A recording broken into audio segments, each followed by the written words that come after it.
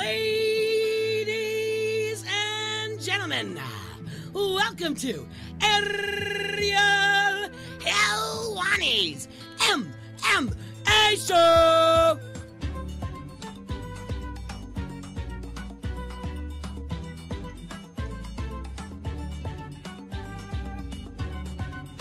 Back in your life on this Monday, February 4th, 2019. Hello again, everyone. I'm Ariel Helwani. Welcome back to the program. Hope you had a lovely weekend. I had a great weekend. Thank you for asking. I was in California for the beginning portion of the weekend. I'll tell you about that perhaps later in the program. But of course, I enjoyed the UFC on ESPN Plus this past Saturday from Fortaleza, Brazil. What a card it was. And yes, if you followed me on Twitter, you know how excited I was about the fact that the card just flew by. It was over by 10:30 p.m. Eastern time. Remember when this whole thing started and some of you were complaining about ESPN Plus and $4.99? Look, no one's telling me to say this, but I told you, be patient. It's a new era. The 1 a.m. end times, they're over. They're done with. It's going to be quicker. It's going to be like other sports. You know, when you watch a baseball game, there's not an allotted time. It's not just 3 hours, and if an inning goes 1, 2, 3, they'll just kill some time. That's not how it works. No. If it's a 1, 2, 3 inning, you come back for the fourth right away. You don't kill time, and that's what we saw on Saturday. It flew by. It was fun. It was quick. We were done by 10:30. We didn't know what to do with our time afterwards. Great performances. I agree with my former colleague at MMA Fighting, Chuck Mindenhall, a.k.a. the Man in the Hat. That was pretty much as perfect of a card that the UFC can hope for. Big performances from veterans, great main event, young studs coming through, had it all. Great crowd, so a very nice start to the era, to the UFC on ESPN Plus era. This weekend, of course, it's UFC 234 in Melbourne, the first pay-per-view card of the year. Robert Whittaker versus one Kelvin Gastelum for the middleweight title, and then the people's main event, because let me tell you, it is the people's main event. Israel Adesanya against Anderson Silva in the co-main event. We're going to talk about Saturday night in Fortaleza. We're going to talk about UFC 234. A lot has happened since we last spoke as I knocked down my Slurpee cup. Of course, Nevada Athletic Commission hearing this past Tuesday, the Khabib Nurmagomedov, Conor McGregor, John Jones stuff. A lot going on, as always, in the world of mixed martial arts. Let me run down today's lineup, and then we shall get to our first guest of the day, because I am excited, my friends. New era, 10:30. Did you notice? 10:30. It ended at 10:30 Eastern time. At that point, we were just getting rolling on a 6-fight, 3-hour main card in the old era. 10:30. It was just amazing. It was so exciting. I was so happy watching it on my app. I mean, really, no one's telling me to say this, but it's just great. This is the norm. Get used to it. New era. It is upon us. All right, here's the lineup. 3:45, the aforementioned Robert Whittaker will stop by, the reigning defending UFC middleweight champion.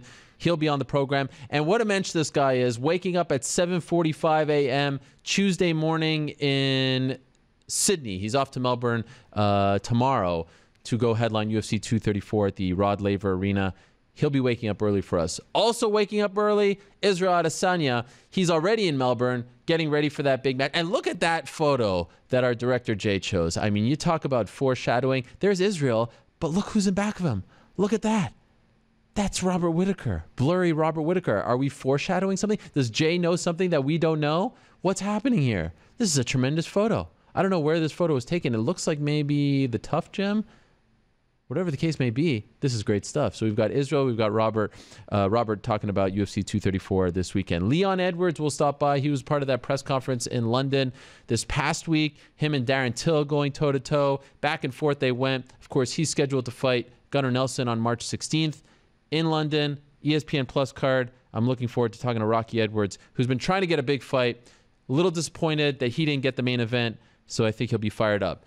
The always controversial, the always polarizing Ali Abdelaziz, at this point, hard to argue against the fact that he is the most powerful manager in the sport. He'll be stopping by at 2:45.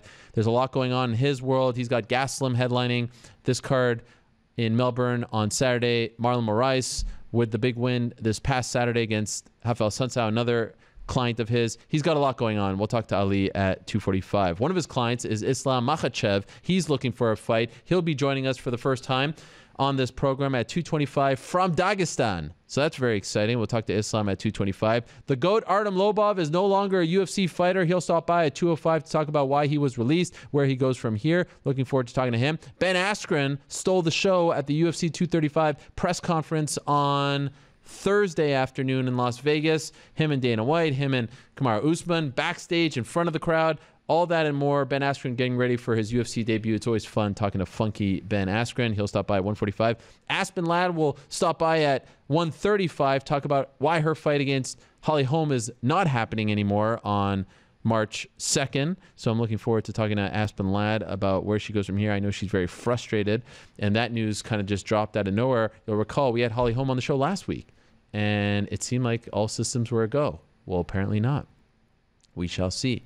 Marlon Moraes will stop by at 1:20, talk about his big win over Rafael Sunsao, the call out afterwards, his sickness. He said he had the runs in one of the more memorable post-fight interviews in recent memory. And by the way, shout out to Michael Bisping, who did a great job in his color commentary debut.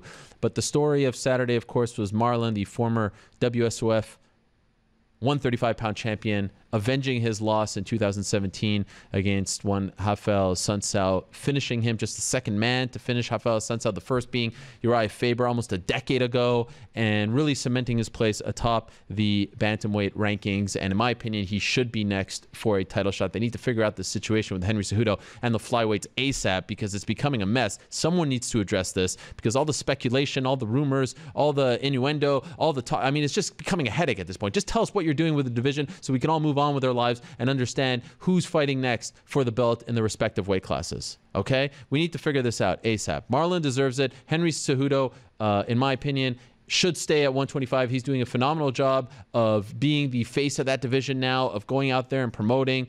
Do him versus Joseph Benavidez, do Marlon Moraes versus TJ Dillashaw, and let's move on with our lives. In a matter of moments, we're going to be joined by one of the big stories from this past weekend, Johnny Walker, who had another great performance in the octagon, his second UFC win, officially, of course, a product of the Dana White Contender Series show. Here's some factoids about Johnny Walker and what he did Saturday night in Fortaleza. At 15 seconds, his win was the 5th fastest knockout in UFC light heavyweight history, the fastest light heavyweight knockout since Anthony Johnson knocked out Glover Teixeira in just 13 seconds at UFC 202. He is on a roll. He has 16 career wins, 13 of which have come in the first round.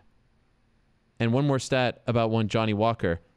He earned the 6th knockout in UFC history by spinning back fists. Shoney Carter, John McDessie, Paul Felder, Douglas Silva de Andrade, and Alexander Rakic are the others to score a knockout via spinning back fist. There's a 6th man that you need to add to that list. His name is Johnny Walker, and he is a fan favorite. A lot of people very excited about him. And let us now say hello to him for the first time on this show. He joins us via the phone. Johnny, how are you, my friend? Parabéns. Thank you. I'm here, my friend. I'm okay. How are you? I'm doing great. Wow. Congratulations on another big win. I don't know what I was more impressed with, Johnny. Your dancing going into the cage, your knockout in the cage, or your dancing after the fight. It was all very impressive. Do you feel like you're just on cloud 9 at this point? It seems like everything is going well for you. You couldn't dream of a better start to your UFC career. Another bonus. This must be one of the most exciting moments of your life, just how things have started. Yeah, this is so excited for me. I'm so happy. I'm proud by myself, you know. And, man, I can't wait to fight again. I have too many things to show everybody. This is no Johnny Walker. Johnny Walker have much, much more than this. We're looking at your finish right now. It was amazing, the spinning back fist and then the punches afterwards, 15 seconds. Was that part of the game plan to start like that, or is that just something that came to you as the fight was starting? No, man, this is the fight. This is only happening like natural, you know. And I only follow the way, my friend. I let it happen, and then my hands talk to me, you know. My hands talk for me. Okay, but what about the kick? Because I was very worried about the kick, Johnny, because it seemed like it may have connected when I watched it initially in real time. But then when we saw the replay, it looked like you missed him ever so slightly. What were you thinking when you threw that kick? Because as you know, if you would have landed the kick when he was on the ground, you would have been disqualified. Yes, man. Man, I'm professional. I have a good end. the angle, the camera is taking me to the wrong place, the angle. But I only want to kick his belly, not his head. I know I cannot do this, I want to kick his belly. But the angle camera, the camera angle recorded like wrong place, But I want to kick his belly, not his face. Okay. How close was it to his face from your perspective? Very far, it's not close. Okay. All right. And then the worm afterwards. Is that something you practice? Are you like a break dancer? Do you have another life that we need to know about? No, man, this is natural. This is because I have so many energy to spend because I'm ready for 5 rounds or more. Then I have to spend my energy because if I don't do this, I'll be stressed. I stress myself.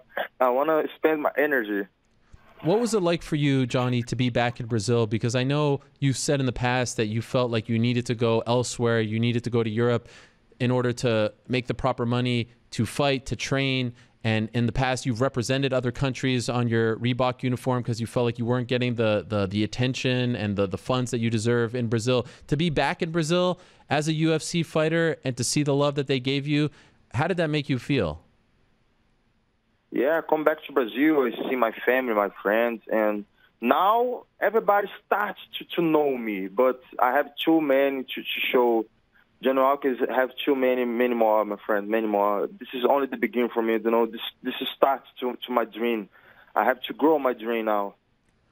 Is there a part of you that thinks, where were you, to the Brazilian people, where were you when I was trying to come up, when I was trying to make it to the UFC? Oh, of course, you're on the bandwagon now, but I needed you a couple of years ago. Is there any part of you that feels that way? Yeah, a little bit. And so will you now train in Brazil from here on out, now that you have a little more money, or are you going to still train? I know you trained in Thailand for this fight. You've trained in Europe as well. Are you still going to train outside of Brazil for your fights? Yes. I'll come back to Thailand in 2 weeks, I think, because I have one gym now there in Chalong, Phuket. Then I'll start my camp training there. I invited everybody, if you want to train with me, only go to Thailand. My gym is open for everybody to train with me, Can you tell me the story about why you left Brazil? From what I understand, there was a man who lived in Scotland who said that he was going to pay you to train there, but then all of a sudden, a month later, he said that he didn't have any more money, and then you went to train with someone else, and that guy got arrested. It was a very strange start to your run there. Could you tell us what happened exactly? Yeah, my friend, it's a big story because I left Brazil to go to Scotland to train, and because one guy make a proposal for me, give me money, place to sleep, everything, gym to train. But after 1 month, the guy don't give me nothing, and don't steal with his words. There's no kept his word. Right. Then I have to make money with my friends, and try to find one way to survive because it's so hard, the beginning of the career, the fight is so hard. And I never quit, my friend. I always keep going, training without food sometimes, without money. But I'm here now, and now I can do everything. Now you feel a little more comfortable, right? Yeah, of course. UFC gives me the opportunity, then I have the opportunity. Now I can do it. Now I will do everything. I will be a champion. Early on in your career, when you were trying to make money, when you were trying to find a place to fight, you said like you were starving at times, you were looking for a home. Did you ever think, I don't know how much longer I can do this without making money, I might have to quit and go get a real job? Never give up. You always believed that you would get this opportunity? Yeah, of course. I believe in myself. I believe God. I believe in myself. And follow me, Johnny Walker UFC, my Instagram, guys. Yes. And okay, so I have to keep more sponsor now. I have no sponsor yet. You don't have a single sponsor, even after these 2 fights in the UFC? Nobody. No, I think people don't believe me yet. I have to beat some more guys, more impressive guys, because people don't sponsor me yet. I feel like there's a natural sponsor. It has to be Johnny Walker, the actual, the liquor company, right? Isn't that have you or your people talked to them? Yeah, people always ask about this one, but this is only my name because my dad called Walter, my mom called Joelma, then Johnny Walker, because J and W, but nothing with whiskey. But my understanding is that your real first name is Walker and your last name is Johnny. Yeah. Is that accurate? And you switched the two? Walker Johnny. Walker Johnny. So when did you switch it to Johnny Walker?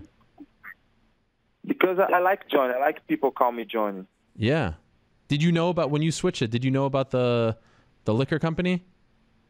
No, I know the whiskey company, but I changed not because this, only because I like Johnny. But maybe I can get some sponsor by them. Yes, we need to figure that out ASAP.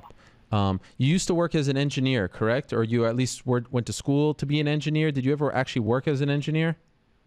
No, I don't work. I only start like 6 months to engineer, chemical engineer, chemistry engineer. Wow. Then I stop to train, I want to be an engineer. When I have time, maybe I come back to study. But now I don't have time to study, only to train. If I want to be a champ, I have to train hard, Right. What kind of engineer? Chemistry. Wow, that's incredible. So when you're done your It's career, very hard. It needs time to study, or Right. study or train. you're a very smart guy. Yeah, I try. I try my best. Yes, I'm not a smart guy. I don't think I could ever pull that off. So that's incredible. Not only are you a great fighter, but you're a smart guy. You're book smart as well. So you said that you need to get the attention. You need to get the big fights. You need to get pushed. Who makes sense for you next? Do you have any idea? Man, I'm no rush. I'm 26 years old. Anybody, anywhere, anytime, I'm ready. With people now, the light heavyweight division, as you know, it needs some new names. It needs some fresh faces. Do you feel like they're going to push you? Johnny Walker. Yes. And you're ready for the top 5 guys, you think? Or do you want a fight or two before you are fighting those kind of fighters? Man, I'm ready for anyone, anywhere, anytime. I told you. Yes. Only call me. I'm ready. How soon do you want to return? Today. If somebody want to fight, I'm ready today. So if the UFC says we need someone in Melbourne this weekend, you would take that fight? Only pay my flight ticket and I'll be there. Wow. And how has your life changed? You got 2 performance bonuses on top of your purse. Have you ever had this much money in your bank? Never, my friend. I don't know what I do with so much money. I never have this money before. What are you going to do? Do you have any plans for it? I will help my family, man. My family never have good money, Then I have to finish my mom's house, pay some bills, and help my family. And only this. This make me happy. When you started your UFC, when your MMA career, when you started it, or even your UFC career, how much money did you have to your name? Before? Yeah. Nothing. Nothing. 0. Sometimes I fight for free. You fought for free in your life? Sorry? You fought for free, professionally? Yeah, sometimes, yes. Only because I want to make my I have to beat some guys. I know I go to big events, I have to beat many guys. Then sometimes I fight for free because they give me opportunity, then I go. Then I fight sometimes. How recently? When was the last time you fought for free? Last time? Yeah. That's in London, and the guy pay only the travel, Wow. for me in London. That's not that long ago. That's like a couple of years ago. Yeah. Last year. Last year? You were fighting for free? Yeah. Did they tell you that they were going to pay you and then they lied to you, or you knew that you were not going to get paid anything? Didn't lie to me. They don't like to me. Okay. Wow, that is unbelievable. Well, those days are over, my friend. For the title. This is for the title. Yeah. For the title, you got no money? Yeah. Well, now you're doing well. Everyone's talking about you. The belt just make me happy. Right. And what makes you upset, Johnny? Because you're always smiling. When you're walking to the cage, you're smiling. After the fight, you're smiling. Does anything bother you? No, man. I'm happy. I'm born happy. I'm happy anyway. I don't need money to be happy, you know. Right. I fight because I love it. I'm born for this. I feel happy when I fight. Then I'm happy. You beat Henrique Da Silva in the Contender Series in August. Then you come back and beat Khalil Roundtree in your debut. I think opening everyone's eyes in just 1 minute and 57 seconds. That was back in November. And then Justin Ledet this past weekend, 15 seconds. Unbelievable spinning back fist. And then the punches on the ground. Thank God that kicked in a land. You say it wasn't close. I'm happy to hear that. Johnny, congratulations on how your career has started in the UFC. This has been a lot of fun to watch. You are definitely a player at 205, and everyone is on notice. And I want you to keep smiling, keep dancing, keep doing your thing, because it's been a lot of fun watching you thus far. Great to meet you as well. Congratulations, and we'll talk to you very soon. Thank you, my friend. I appreciate that. Have a good day. I don't know if you day or night there, but God bless you. God bless you as well. It is day over here, and we are all talking and thinking about Johnny Walker, one of the big stars from this past weekend in Fortaleza, Brazil. What a performance. Again, 15 seconds. He debuts in August on the Contender Series show, and his last 2 fights have gone a combined 2 minutes and, 12 seconds? The big win over Khalil Roundtree, the knockout in the first round back in Argentina, and then the win over Justin Ledet this past weekend. What a performance. Unbelievable. He says that it wasn't close. It looked super close to me. It looked like it initially, actually, when I saw it in real time, I thought it actually hit, and that would have been devastating. But then they showed the replay, and it didn't look like it was quite all there. It didn't look like it connected. He says that he was actually aiming for the chest. Thank God. Didn't really seem like he needed to even throw that. But he says he wasn't aiming for the head. So I am happy to hear that he is still 2-0. And now I'm looking forward to seeing what they do with him next, because they've got options for this guy. And Lord knows 205 pounds needs it. Lord knows they need it. They need some fresh faces. No doubt about that. Johnny Walker is one of those guys. Way better than Walker Johnny. Johnny Walker, wherever you're at, not the fighter, but the company, the liquor company, sign this man. Give him a sponsorship deal. He's doing great things in the octagon with a big smile on his face. This is the kind of guy that you need.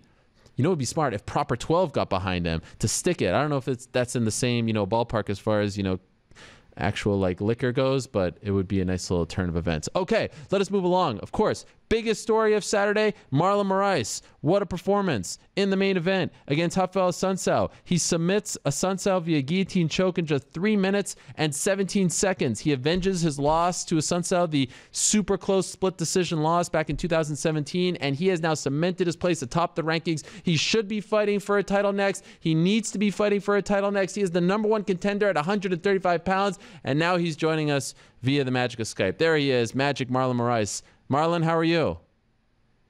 Very good, man. I made the way back home. Everything good. I'm safe, and I'm happy with the victory. Well, congratulations on the victory. What a performance out of you. I have to ask you first and foremost, how are you feeling, Marlon? Because in the post-fight interview, you told us about a very tough week that you had. You had the runs, which is the worst thing in the world. How are you feeling now? Man, I feel way better. I never had anything in the fight week before, and I never thought about pull out of the fight, any fight. And I start thinking a lot on my room, like, damn, start fight I was 11, 12, and I never pull out a fight. And imagine I have diarrhea. People are going to say I'm scared. I can't pull out a fight with that, You have any idea how that happened? Like why you were sick or what happened to you?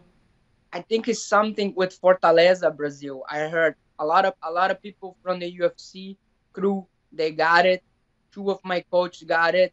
Oh. Some of the fighters got it. My opponent, Said, my training partner, Said Nurmagomedov opponent got it. I think it's like a virus, and it's crazy. I was very weak Tuesday, and when I got it, I spent almost all Tuesday night. I couldn't sleep at all. And I woke up Wednesday and I had to do UFC obligations, and it was very hard. But those 2 days helped me out the Saturday night, go in there, and live everything I had. Come Saturday, you're in the locker room, you're preparing. Are you still feeling sick, or at that point, did you feel like it was behind you? No, I was fine. I took some medicine and helped me, with my stomach. because man, I had to. I wasn't stopping at all. How close were you to pulling out? Man, I thought about, and Wow. I said, man, I don't want to pull out, so I gotta call somebody. I gotta call somebody that's not gonna tell me to pull out. And I said, man, who would never pull out a fight? And I thought about it and I said, nah, I know somebody. I called Frankie Edgar 7 a.m. and he woke up like, man, what's going on? You know, what happened? You up? Now? Everything okay? I said, man, it's not okay, man. I was all night on the bathroom. I don't know what to do, how to get better. And he like, man, don't worry. It's only Wednesday. You're going to be fine. The fight is only Saturday. You're going to get better. Don't worry. Yeah, nice to have like one of the toughest people ever in the sport give you advice. I just forgot about, and I just thought about get better, and mentally, I thought about, man, when we are cutting weight, we are getting ourselves dehydrated. So I'm dehydrating, and it's just the same. I'm gonna be better. I'm gonna be back, and I'm gonna be able to fight. You don't usually seem to need help cutting weight. Did this really help you? Did you feel like it was actually happening faster as a result of how you were feeling? The problem is I was feeling very weak. So I was drinking coconut water. I was drinking some fluid. So my weight wasn't going down. I couldn't let this happen. I need to manage it. And I think the cut was just same, but I just felt weaker, you know. And even Wednesday, I went in the elevator. I was going to do the. You can see, man, if you watch the MMA Junkie and the YouTube interviews that was on Wednesday, that wasn't myself. I wasn't there, man. I was very, very, very sick. And I did all the two obligations, and I went inside the elevator, and who comes in? Rafael Assunção, father and brother. Oh. And they look at me, and they're like, man, you all right? And I look at them, yeah, I'm good. I'm fine. I wasn't fine, you know. I wasn't fine at all. Did you feel like you needed to end the fight quickly because of how you were feeling? No, man. When I walk in there, I felt ready, man. I was sparring every day.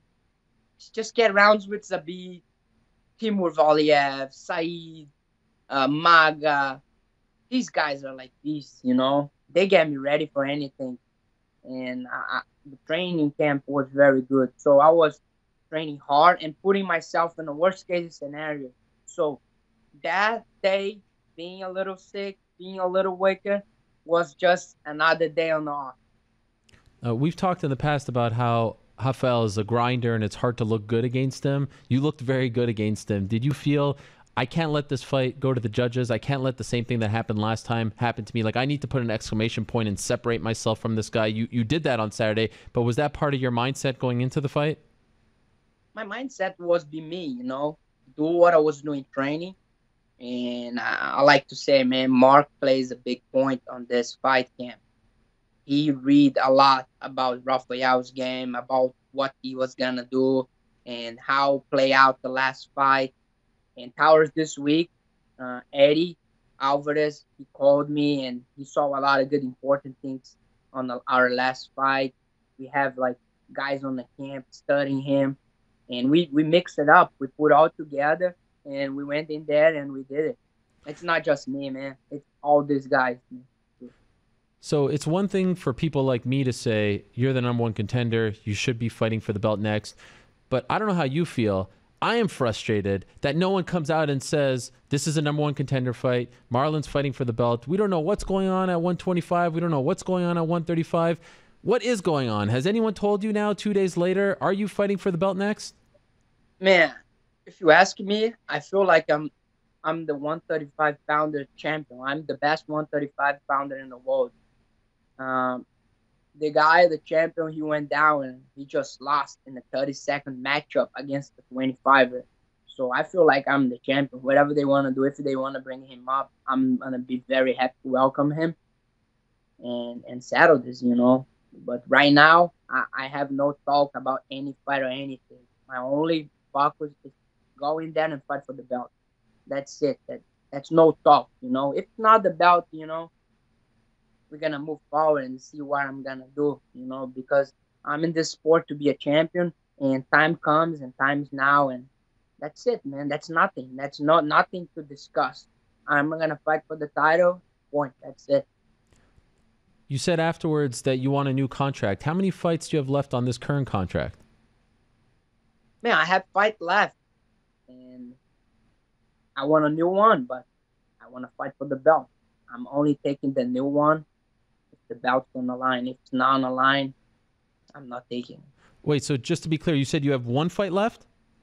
Yes. Wow. So if they don't give you a title shot next with the new contract, you're saying you're going to fight out your contract?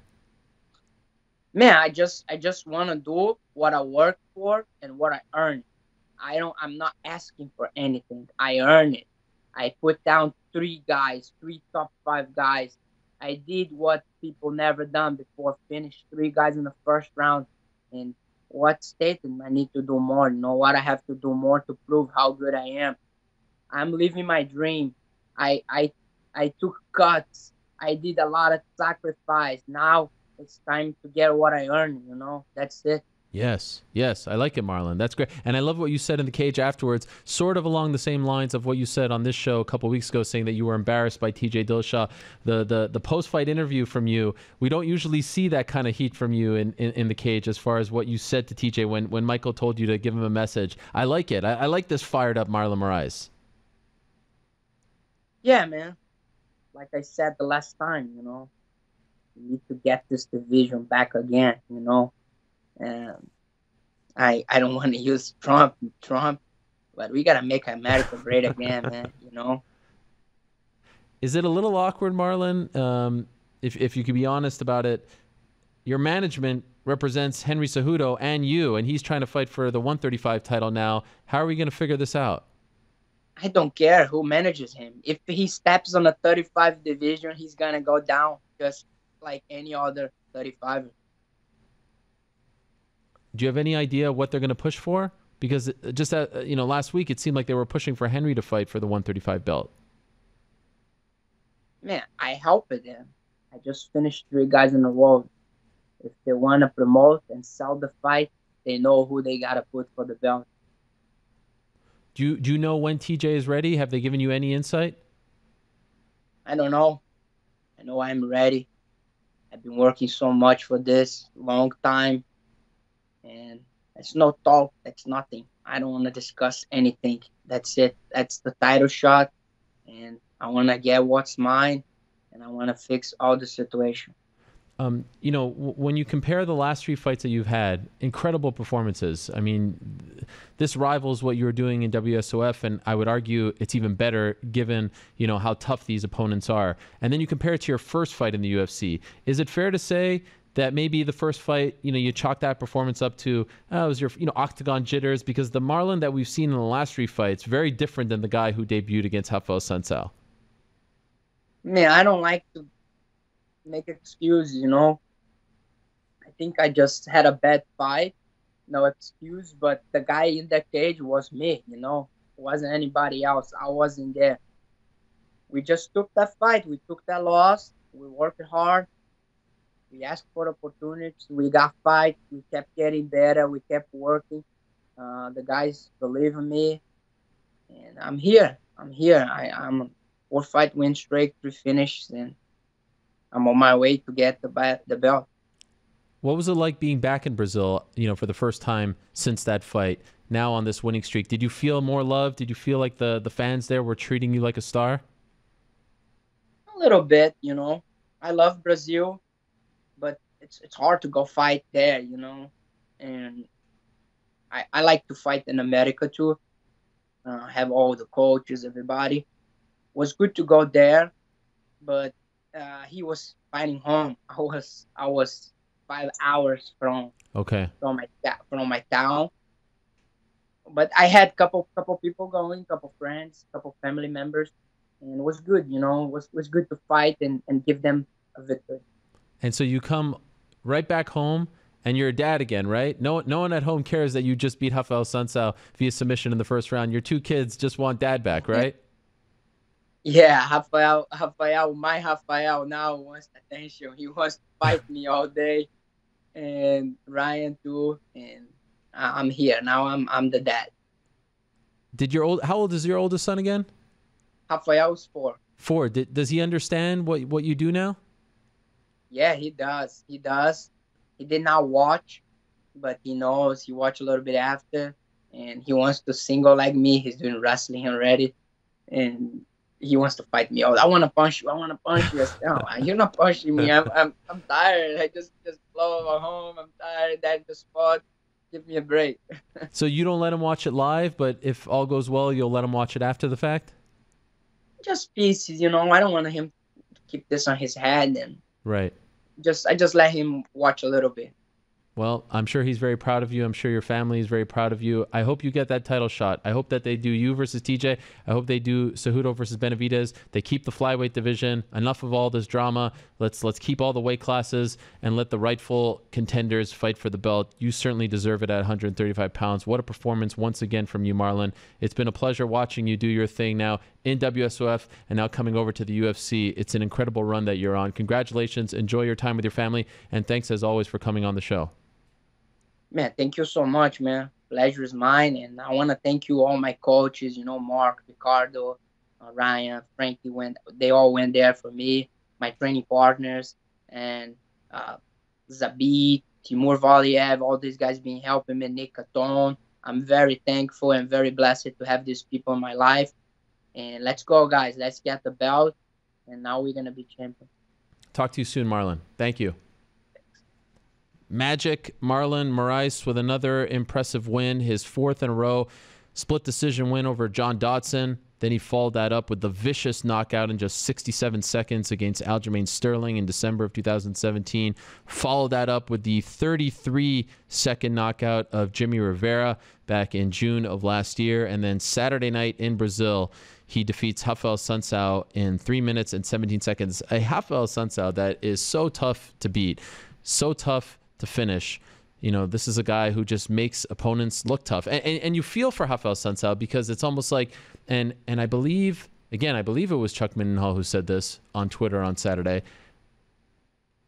He's good enough to warrant getting a title shot victory off of him, but because of his personality, perhaps because of his style, not good enough, quote unquote, to get a title shot. Hard to market him in that spot. His record would certainly warrant a title shot, especially had he defeated Marlon Moraes again. You feel for him that he had to do it all over again, but this is the scenario that I think the UFC wanted because of how Marlon fights, because of how entertaining he is. This is a very special fighter who is doing special things at World Series of Fighting, comes over to the UFC, stumbles ever so slightly against Rafael Sunsao, but since then has been on a roll. And I just don't understand why the UFC doesn't come out and say, this is the #1 contender. Can you imagine him versus TJ Dillashaw? How great of a fight that would be? Look, I understand why they wanted to do the Cejudo Dillashaw fight. It was fun. It was champion versus champion. It was the first ESPN Plus card. I get all of that. I really do. It made it feel big. It made it feel historic. It made it feel special. It was great for January 19th in Brooklyn. That's the main event. That was perfect for the first ESPN Plus card. No argument. But now let's move on. Cejudo wants to stay at 125. Dillashaw got his chance. It didn't work out. Let him defend that title at 135 against the #1 contender, a guy who I think now has won 17 of 18. And let's see Benavidez versus Cejudo too. The first fight was amazing. I wanted to see 5 rounds of that. It only went 3. It was a close fight. Let's just move on. It doesn't seem like it. As I said last week on the program, it seems like they are slowly phasing out the flyweights. Even Cejudo told the media in Brazil this past weekend that he's afraid, that it seems like his work is for naught, his campaigning is for naught. They're getting, if you lose, you're pretty much done. If you're on a winning streak, they'll give you the option of going to 135 or let you kind of fight it out until you lose. I don't get it. I truly don't get it. Cejudo feels like a star. He's fun. He's charismatic. His fights are fun these days. I don't understand the insistence. It does not seem like it's worth it. You finally have a guy that you feel like you can get behind, that you feel like you can sell, you feel like you can market. Olympic gold medalist, trilingual. We've gone through the credentials time and again. Keep that division. Have Marlon fight TJ. That's a phenomenal main event. Let's go. And Marlon needs to get some pub as well. I know he's not the most, brash guy out there, but he does feel like the best fighter that no one knows about in the UFC for whatever reason. Part of that's on them, part of that's on him. I understand that. But what a performance Saturday night for Marlon Moraes. Matter of moments, we're going to be joined by a 135-pounder in the female division, Aspen Ladd. I think that we're trying to connect with her. If we can't get her on Skype, all right. Aspen Ladd's going to join us in a matter of seconds. Of course, I have to mention Jose Aldo before Aspen comes on the program. What a performance from him. He turns back the clock again. Vintage Aldo, 2 straight finishes. Reminds us of the Aldo from WEC when he was fighting the likes of Cub Swanson and Mike Brown. A finisher, a vicious finisher. Just going out there and looking to end the fight early. That's the Aldo we love. And I am so happy about the fact that Jose Aldo is not going to be defined by that 13-second loss to Conor McGregor. He lost fair and square, and Conor should wear that feather in his cap all day long. But I was afraid that if he never rebounded from that, he would forever be defined by that loss. He would be the guy who lost to Conor in 13 seconds, and everything that he did up until that point and even a little bit afterwards would always be overshadowed by that loss. Now it feels like there's enough separation that his last 2 fights in particular have just been so great, so dominant. Jeremy Stephens, and then this past weekend against Renato Moicano. It feels like we are now fully over that loss in the sense that it won't be, line number 1, because it shouldn't be line number 1. You should never be defined by one night. I don't care how dramatic or how bad of a loss it was. You should never be defined by one night. And I'm happy that it feels like finally he is not going to be defined by that one night, and that he is able to move on, that he's able to be happy, enjoy his career, and really start to go on this final run, whether it's for a belt, whether it's for 150. I don't care. Just have big fights, have big performances, be celebrated by your people. Good for you, Jose Aldo. Very happy to see him back in the winner's circle. Okay, let's move along. Last week we had Holly Holm on the program, and then it seemed like all was good with UFC 235. She was going to fight on the same card as her teammates John Jones and Diego Sanchez, and she was excited to be back, and she was excited to fight Aspen Ladd. And then all of a sudden at the press conference on Thursday, Dana White casually says that the fight is off, with not a lot of information added to that statement. So let's talk to Aspen Ladd now and see what's going on with her. She joins us via the magic of Skype. There she is. Aspen, how are you? I'm doing pretty good considering. Well, okay, so it's a few days later. It happened on Thursday. It's now Monday. How do you feel about this change of plans? Disappointed, but I'm getting over it at this point. Not over it per se, as in, oh boy, that doesn't matter. It's just there's nothing I can do about it, so I'm trying to move on. Have you been told by the UFC, or has your management told by the UFC why they made this switch? I had absolutely no idea. I mean, obviously with the news that's coming out now with the Amanda fight on the horizon, I could assume that's why. But I had no idea. My management had no idea. I don't know if Carly had an idea. It was just something I was training, got out of the cage, and I had 500 missed calls because I found out the same way as everybody else when the press conference came out. So you found out from the media. You found out from other people texting you. No one gave you a heads up before? No, I had no idea until that moment. And did your management talk to the UFC afterwards and try to get an official reason, from them as to why they did this?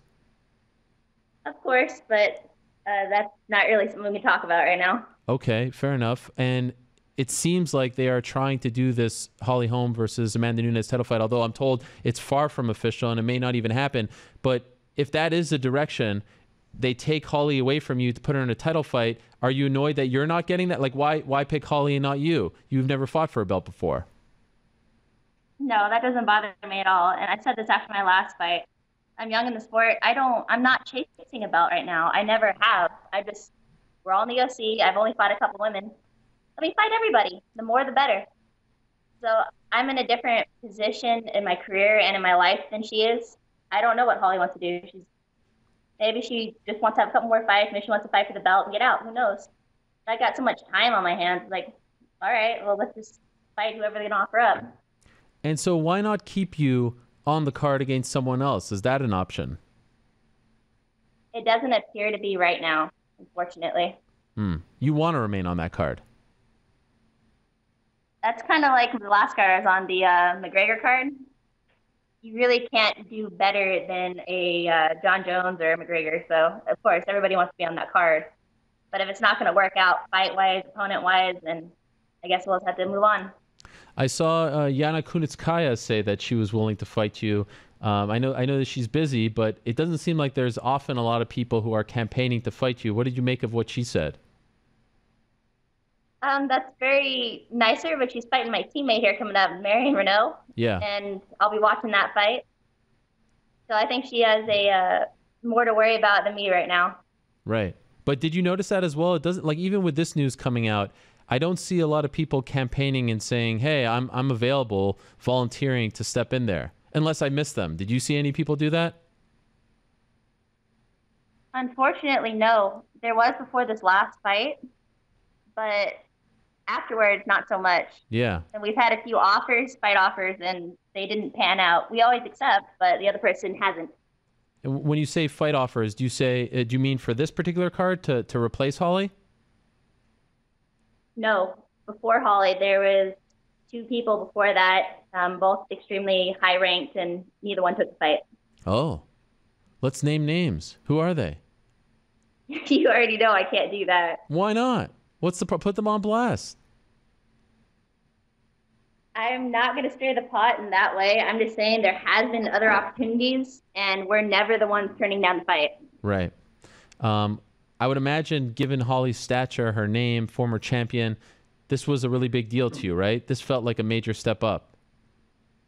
Oh, it was great. I mean, I want to fight the best there is, right? Right. And Holly, she is an amazing fighter. She's been in the sport forever, been a champion.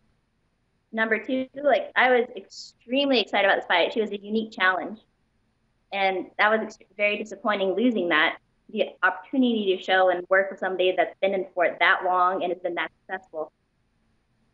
What was so unique about the challenge she presented? It's her stand-up, her striking, her experience level. And it took a very specialized kind of training in my preparation getting ready for this fight.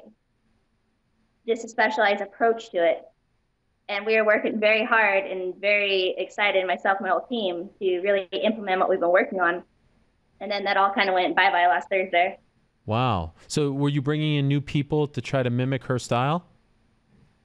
We did have a couple people mimicking her style, but not bringing in so much as I was lucky at my camp to have people that are already fighting that way and are southpaw. Uh-huh. So it was just more or less studying her tendencies and really trying to capitalize on what she's going to do naturally. But, yeah. Would you have felt better about all of this if you at least were given the heads up before the rest of the world? I think that would have been the best approach. That's how I would have handled it. Hey, you're not going to fight, but as anything else, there's really nothing I can do about it. I was shocked, but now just pick up pieces and see what's next. I think that they're mistaking your kindness for a weakness. They feel like they could just take this fight away from you because, you don't seem like the typical fighter. You don't seem like you're going to get mad or lash back. But they've got a big problem on their hands because Aspen Ladd is pissed. I'm certainly not happy about it, but as I keep saying, nothing I can do. So it really doesn't serve me to get angry, to get pissed, to talk shit, whatever. There's nothing it's going to do to help me, so why should I waste my energy on it? Initially, as I think the camera flipped on us here because you're now sideways. I don't know if something happened there. Did something happen? Okay. Let's see. Did it work? Yeah. No, it's still sideways. But I'll still ask the question. You tweeted to Holly saying, hey, oh, there it is. No, now it's gone. Anyhow, you tweeted to Holly saying, like, look, I signed to fight you. Now it's back. Keep it whatever you're doing there. Yeah, that's perfect. I signed to fight you, and now the fight is gone. Don't back out. But now, can you still hear me, Aspen, or you can't hear me? I can. Okay, it's okay. So I'll just talk to you because the video seems to be frozen. You seem to be upset at Holly, but now that you know more about this situation, do you hold any? It doesn't seem like she's the one backing out. She found out like you did. She's kind of waiting to see what's next. Do you feel that this is on her or more on the UFC? I think this is probably more the UFC's decision now that I know a little bit more. Yeah. I think you're right. I think you're right about that. I think she was actually equally as disappointed, even if there might be a title shot waiting in the wings. I think she was upset that she didn't get the heads up either. Yeah, it certainly seems that way. But it's kind of, she didn't know, I didn't know. You're both going to assume the other person did it. Like, all right, well, I guess management and UFC make the decisions, whatever. So as of right this moment, you don't know what's next. You don't know if you're on the card. You don't know if you're fighting someone else. You don't know anything. I think it's safe to assume I will not be on that card, unfortunately. Okay. And there's talk of a couple fights, and we're going to see if either one of them pans out. All right. Well, keep us posted.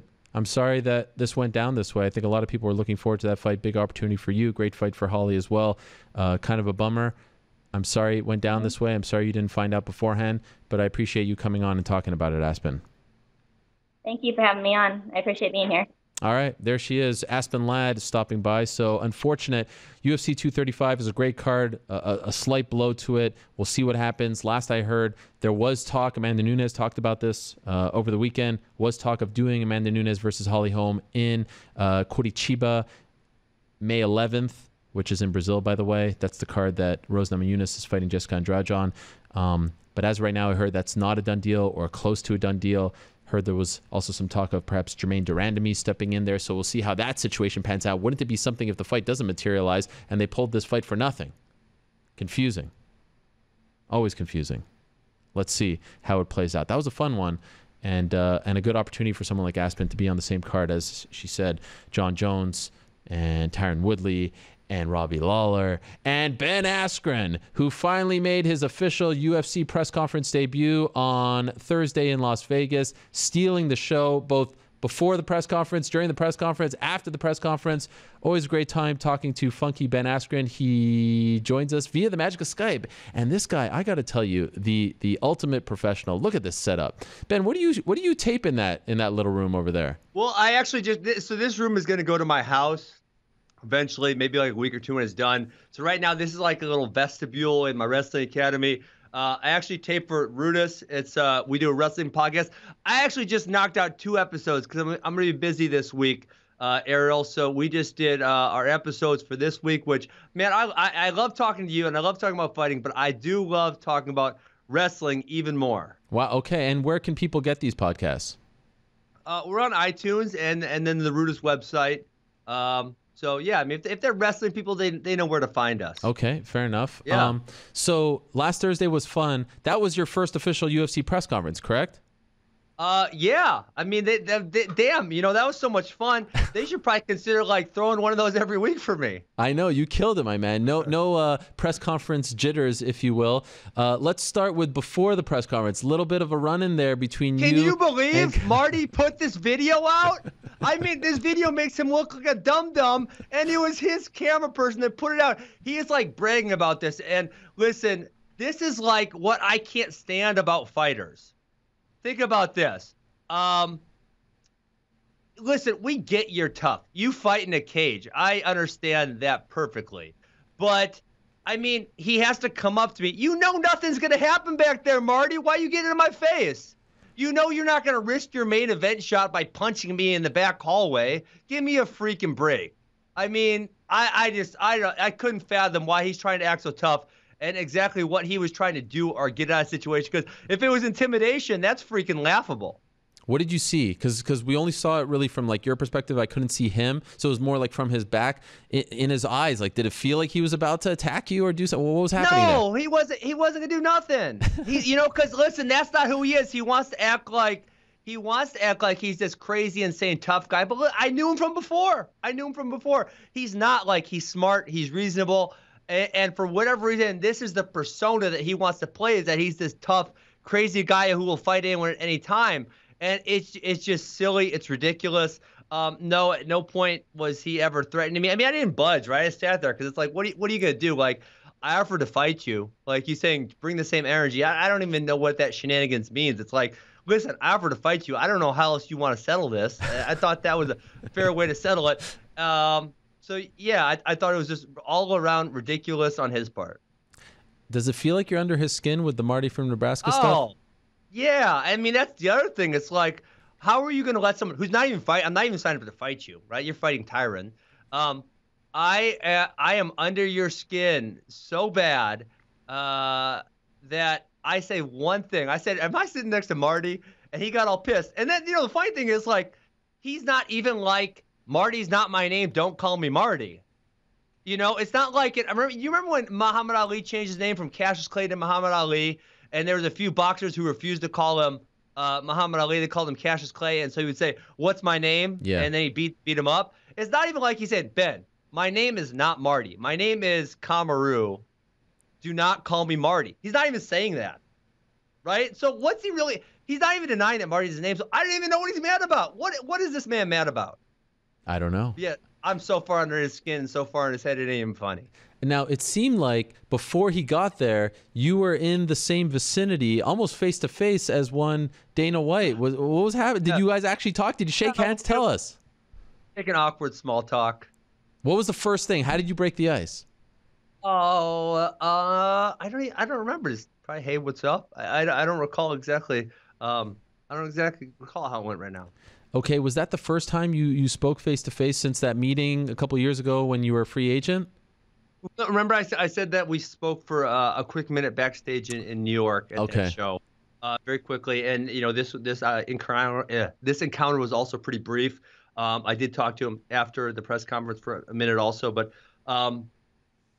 yeah, nothing at length there between me and him. What did he say after? I'm actually more curious about that after your great performance at the press conference. Did he give you props? He wanted to make sure that I don't think he doesn't like me. Oh. And, you know, it's irrelevant. It's irrelevant, Ariel. Like, I don't care if he matches me up with the toughest guys. Like, that's what I came for. I came to compete. Give me the toughest guys you got. I'm good to go. And so, you know, I don't know. We're never going to be best friends. And, you know, I'm not going to hold anything against him. But if he doesn't like me, he doesn't like me. And that's fine. I don't really care, right? It's so there's just some people in life we're not going to see eye to eye with and we're not going to like. And the notion that we all have to like each other, all get along, that's a pretty silly notion. So let me get this straight. Dana White was concerned that you thought he didn't like you, so he wanted to clear the air to let you know that, in fact, he does like you. Is this an actual thing that happened? He said, Ben, I do not dislike you. There's nothing here. And, okay, fine. There's nothing there. I'm good. I'm good to go. By the way, for business, isn't it better if he keeps up the shirt? That's what I thought. Yeah. Well, that was actually the first thing I said here. I said, but wouldn't this be a lot more fun if we just pretended like we didn't like each other? Yes. And what did he say to that?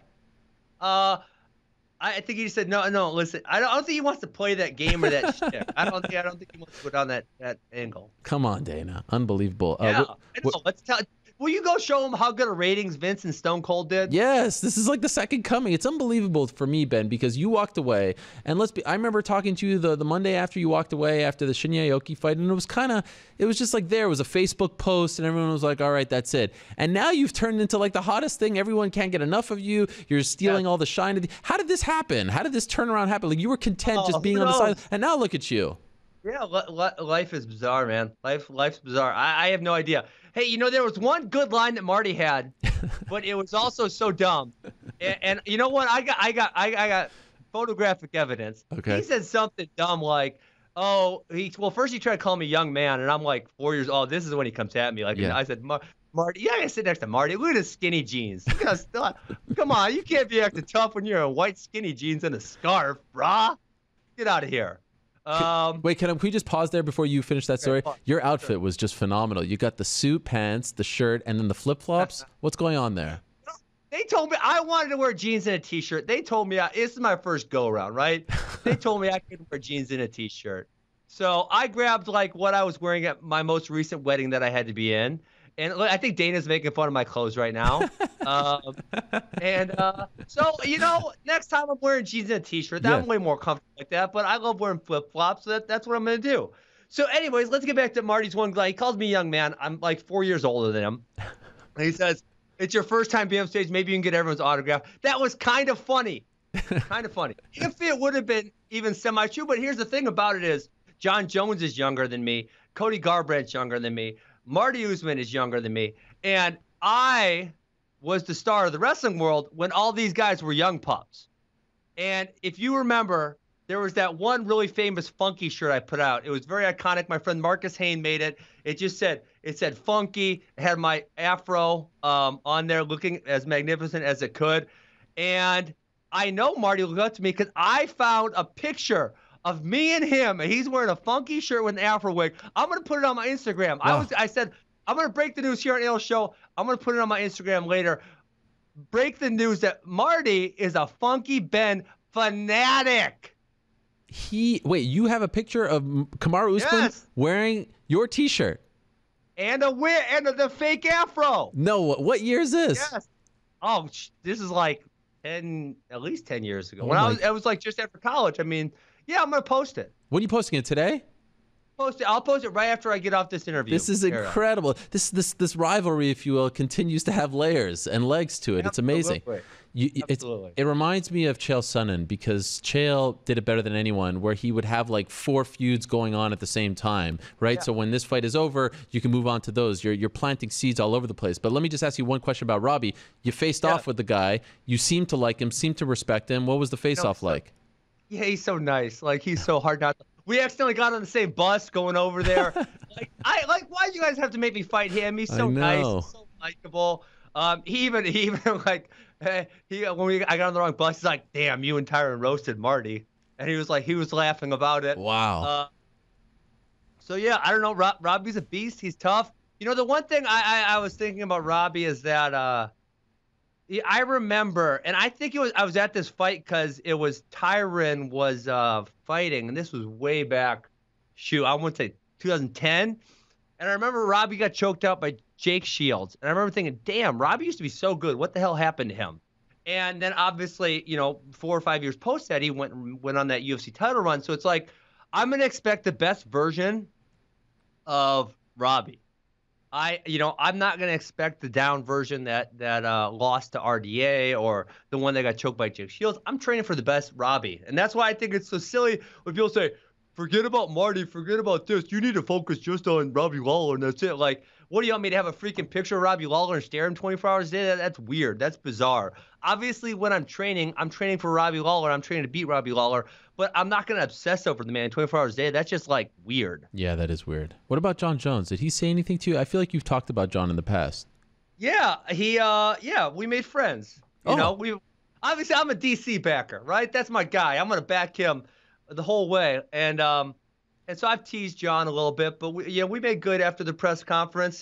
He actually wrestled my brother twice, way back, once in high school and once I think their freshman year of college. He wrestled my brother 2 times. And so, we kind of ran along the same paths. And so, yeah, he said, he grew up watching me wrestle and nice to meet you. We never officially met in person. So, yeah, it was good. You made the case once again for 165, you versus Khabib. You said that you would ride his back and chant USA.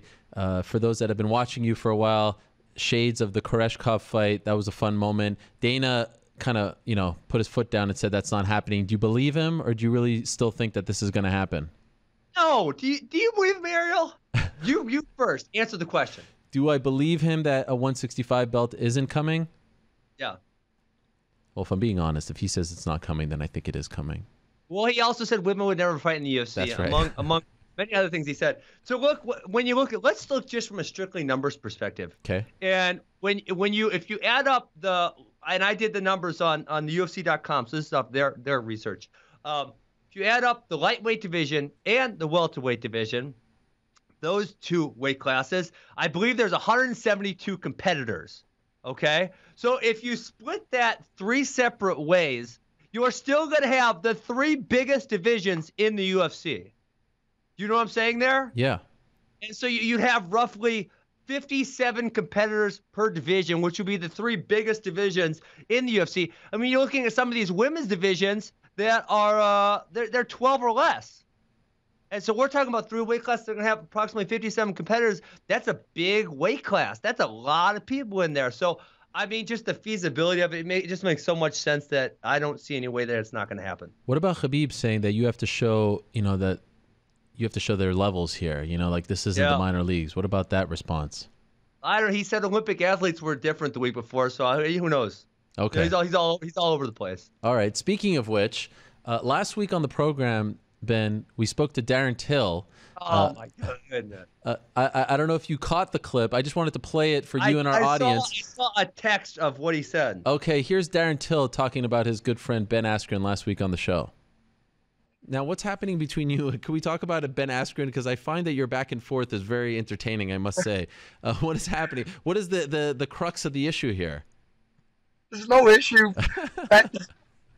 Ben's a prick. I'm not. And that's it. Okay. Is this someone that you would like to fight before you move up to 185? Yeah. Listen, yeah, of course. I'm not scared of Ben at all. I remember years ago when I was in Brazil, and my wrestling coach Tim, there it is, David. Left here. Just drive on, just keep driving.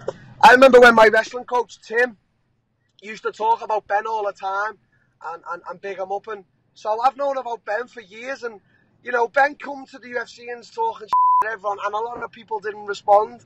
So, you know, who am I not to respond to Ben and talk some shit?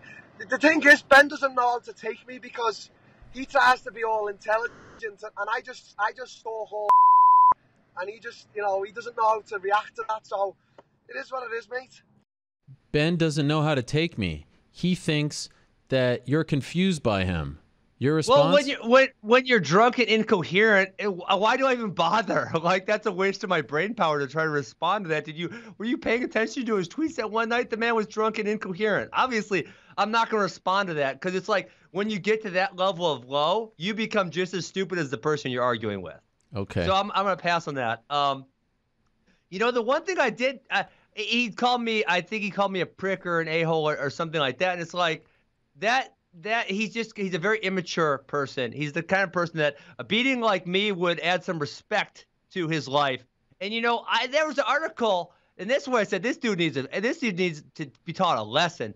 He, like, was bragging about the fact that he had a kid in Brazil that he didn't see for a year, that was the type of sacrifice he made. It's like, that's sad. That's irresponsible. That's selfish. There's so many things that are wrong with that statement. And if you do have an illegitimate child, and if you do make that mistake, which, hey, man, it happens. It's life. Life's tough. I get it.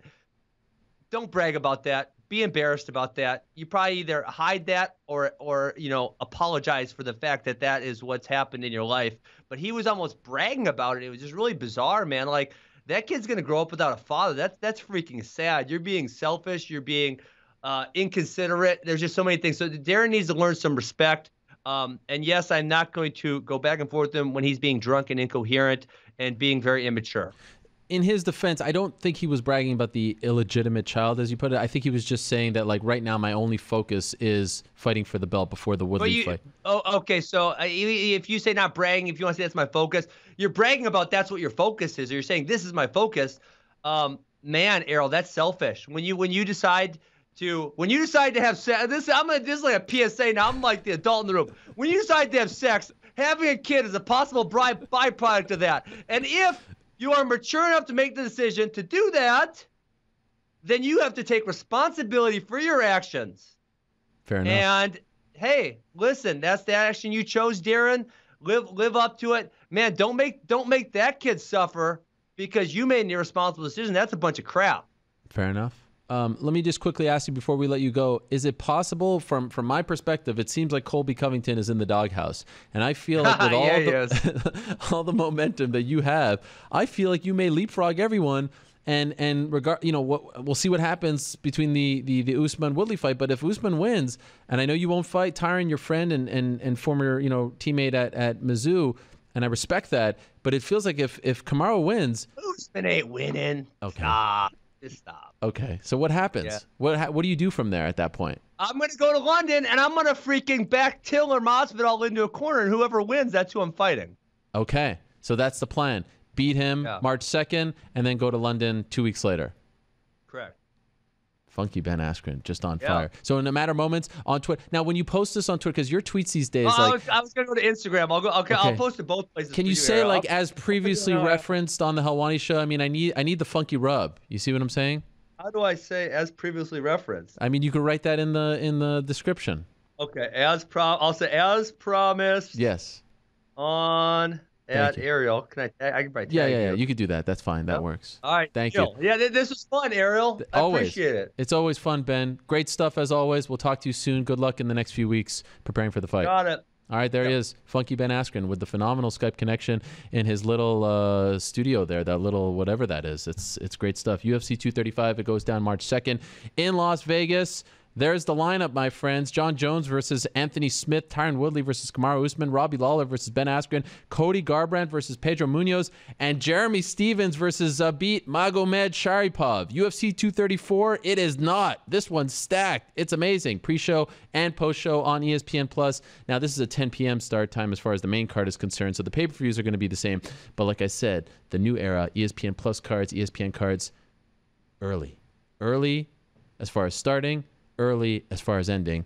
Very exciting stuff. All right, let us move along. Thank you, Ben Askren. Now, big news last Tuesday. Just moments after the whole Nevada Athletic Commission hearing wrapped up, we found out, what was going to happen to Conor McGregor. We found out what was going to happen to Khabib and his friends. We found out about John Jones. But just moments later, Artem Lobov comes out and tells the world that he is no longer a UFC fighter, that he is now looking to move on with his MMA career, boxing career, kickboxing career. He is a free agent, and he wants a contract in each and every one of those sports. This drew more of a reaction on my social media, Instagram, Twitter, than the Conor / Khabib / John Jones stuff. I kid you not. The people love Artem. They want to hear from him. He's kind enough to be joining us right now via the magic of Skype. Artem, how are you? Oh, good, Ariel. Thanks for having me. Sorry, say that again? I said this is my first time on ESPN. Thank you so much for having me. It's an absolute honor and pleasure, Artem. It's great to talk to you as always. So a very busy week for you. When did this all start?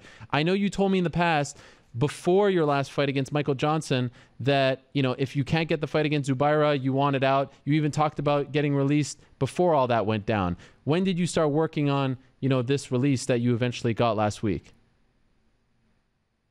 To be honest, I've been working on it for quite some time now. Like I did mention to you before, in the summer, I had an opportunity to maybe leave and go elsewhere, but I really wanted Zubaira fight, so I said, look, I'm going to stay there, take a pay cut, whatever it is, I'm going to stay and be there and get this fight and put this right, put it the way it should be done. But now, obviously, after this whole incident took place, October 6th, I had my own fight with Michael Johnson. I just knew that he was going to be suspended for a long time. Just from talking to the people in the UFC, they were, I heard that the reaction was very bad, for that incident on October 6th, and the punishments are going to be pretty severe.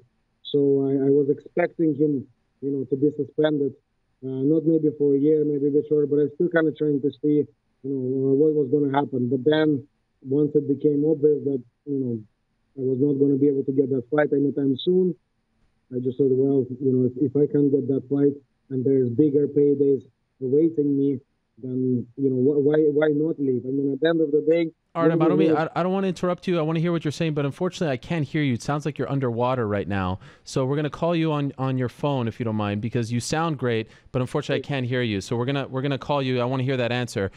We love to see Artem, but I want to hear him most importantly. So we're gonna reconnect with Artem in a matter of seconds here and call him on his phone. Please stand by. The Skype connection was fine, but I don't know why it sounded like he was underwater there.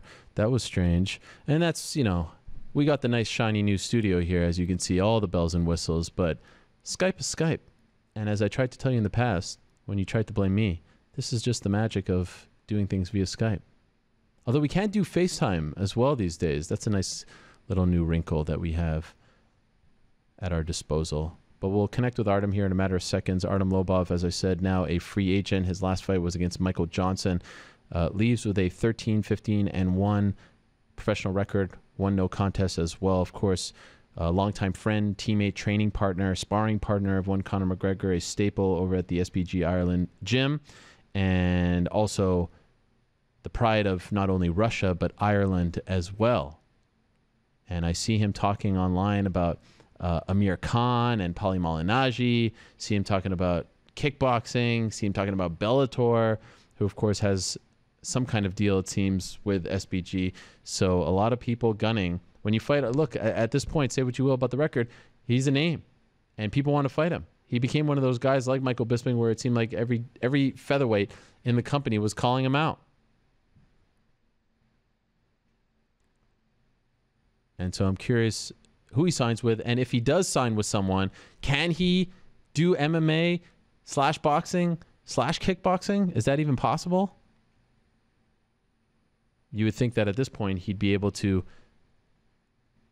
pick whatever he wants to do and sign with whomever he wants. I believe he's on the phone now, standing by. Artem, are you there? Yes, I'm here, Ariel. Okay, that's much better. Sorry about that, Artem. It was good to see you for a second over there, but I definitely want to hear what you have to say as well.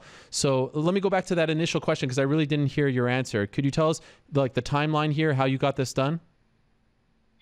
Yeah, so, after Michael Johnson's fight, obviously, I kind of started looking when my next fight was going to be. And I already knew just from talking to the UFC that the punishment was going to be pretty severe, I didn't really know how long the suspension was going to be, but I knew, I wouldn't be able to get that fight as of right now. So I thought, why not go elsewhere? This is, obviously UFC has always been the pinnacle of the sport, and for any fighter, it is a hell of an achievement getting into the UFC. But once you've done that, been there and done that, now it's all about making money. And it just turns out that, there's more money for me to be made elsewhere. And of course, I'm thankful to the UFC for that. It is the fact that I was a UFC fighter is a big, big, big part of the fact that I'm getting all these offers right now. Okay, so did they even try to convince you? Did they try to keep you? Yeah, they said to me they were talking about the fight in Russia, potentially April, but it wasn't really clear enough when, what, who, and it just didn't sound convincing enough. And like I said, the offers were really, really good. And the only fight that I really, really, really want in the UFC is Zubaira, and he can fight now. So it was a no-brainer for me to test free agency and see how that goes. And how many fights did you have left on your deal? I had 3 fights left. Okay, so once you both agreed, okay, there's only an opportunity to fight in April. Zubaira is not going to fight for a year. Did they put up much resistance, or were they pretty cool about it? Well, I mean, you have to bear in mind that they had just given me a new contract. I had just renewed. I had 4 fights left on my old contract, and they gave me a new contract, still left the 4 fights on it, and bumped up my money, and, they gave me some other things, beneficial things on it, like the time frame of the contract and all that. But so obviously they weren't willing to give me another, a new contract, just as they given me one already. So it was really a matter of, either leave or stay with what I have, and I wasn't, I was lucky enough that they allowed me to release, because if they wanted to, they could have just kept me there, kept me on the shelf, and that would not have been nice. So I'm very thankful that they did release me and gave me this opportunity to go and fight elsewhere. Officially, when were you released?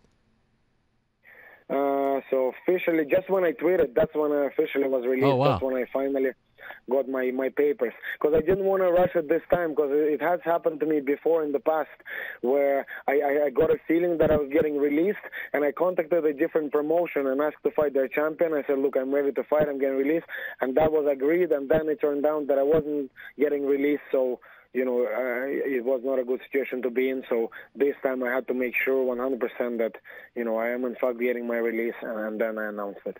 Do you leave with any regrets? Not at all, no. I had a great time in the UFC. It was incredible. And to be honest, thinking now, I think I'm in a perfect spot, because I'm a free agent now, which allows me to make a hell of a lot more money and fight a lot more often.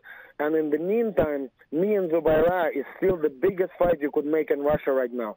So when he is back in a year's time, I mean, who is not to say that there is no opportunity for me to go back and potentially, fight there again, or LC gets released and me and him put on the fight elsewhere. There's going to be many options for me down the line. So I have no regrets. I never really regret, doing something. I only look forward. I'm moving forward, and I cannot wait to put my hands on everyone. The boxers, the K1 guys, the MMA guys, whoever is there, whoever wants it, come and get it.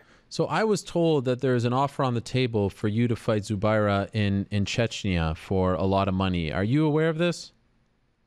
Oh, yes, certainly. I am aware of this. This offer was put to me right before my fight with Michael Johnson, and I have responded to that offer by saying that, no matter where that fight, takes place, doesn't matter. I'm willing to fight Zubaira on on whatever notice in any place in the world. And not only that, and I will say this one more time, this fight to me is very important. It's not about money. It's not about anything else. It's about honor. It's about respect. It's about making it right. So I said this in my initial response, and I will say it again, that from that fight particular, I will donate every single cent to children's charity. And I will say that again now. Okay. So you, every cent that you make from that fight, you said that you're going to give to children's charity? Yeah, my full purse, I'm giving it to children's charity. Because the reason I say that, because when it was put to me, there was talks of, we'll give you more money if we do this or this, and I just wanted to let it be known that this is not about money to me. I will take that fight in a heartbeat in any organization, in any place on this planet or the moon or anywhere else in the universe, and I don't want to make any money from this. This is about something else. So we'll see what happens. To the best of your knowledge, do you think that he will fight while under suspension? I have no idea, to be honest. I have no idea. I mean, why? I mean, if he wants to, why doesn't he then leave and we put it on right now? I don't mind that turn of events, but I don't know. Will he leave? Will he not leave? I have no information on that. Okay, so now that you are a free agent and it's been out there for 6 days, are you getting a lot of offers? Yeah, to be honest, if I'm honest, I did expect to get a lot of offers, but I mean, it's been quite overwhelming, if I'm honest. The numbers have hit 6 digits pretty quickly, and that's where I'm at the moment. I mean, whoever pays more, that's where I'm going to go. Once you've been to the UFC as a fighter, you've kind of reached the pinnacle of the sport, so right now it's all about money to me. I mean, certainly, certain names of promotion, this and that, they do play a certain part, but mainly it's about money now. And are these offers from not only MMA promotions, but MMA, kickboxing, and or boxing? Yeah, it's everywhere. Yeah, there's been, K1, kickboxing, MMA, boxing offers. There's a lot of offers on the table, and to be honest, ideally I want to sign them all, because with me, you don't have to worry about me getting injured or not showing up. I will show up every damn time. If I said that I'm going to be there, I'm going to be there. Even if you line up fights for me every single weekend for the next 10 years, I will be at every single one of them. So I have a feeling that I could potentially strike numerous contracts, one for boxing, one for K1, and one for MMA, and we can all, come to an agreement, where perhaps if I have something already lined up, I'm not taking a fight in the next certain number of days or prior to that fight or whatever. But, I certainly want to test myself in all those fields. And so, okay, so would it be fair to say, though, I understand that you want, contracts in those three sports, but first things first, get the MMA deal. Is that the one that you want to focus on the most? And then kickboxing / boxing, is that gravy?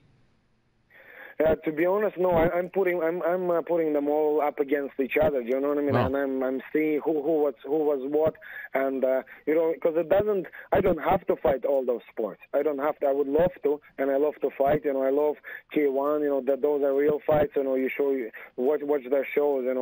It's proper knocks every time, but they have no stars. They have nobody really there. People don't really know any names from that sport. So I feel I could cross over nicely.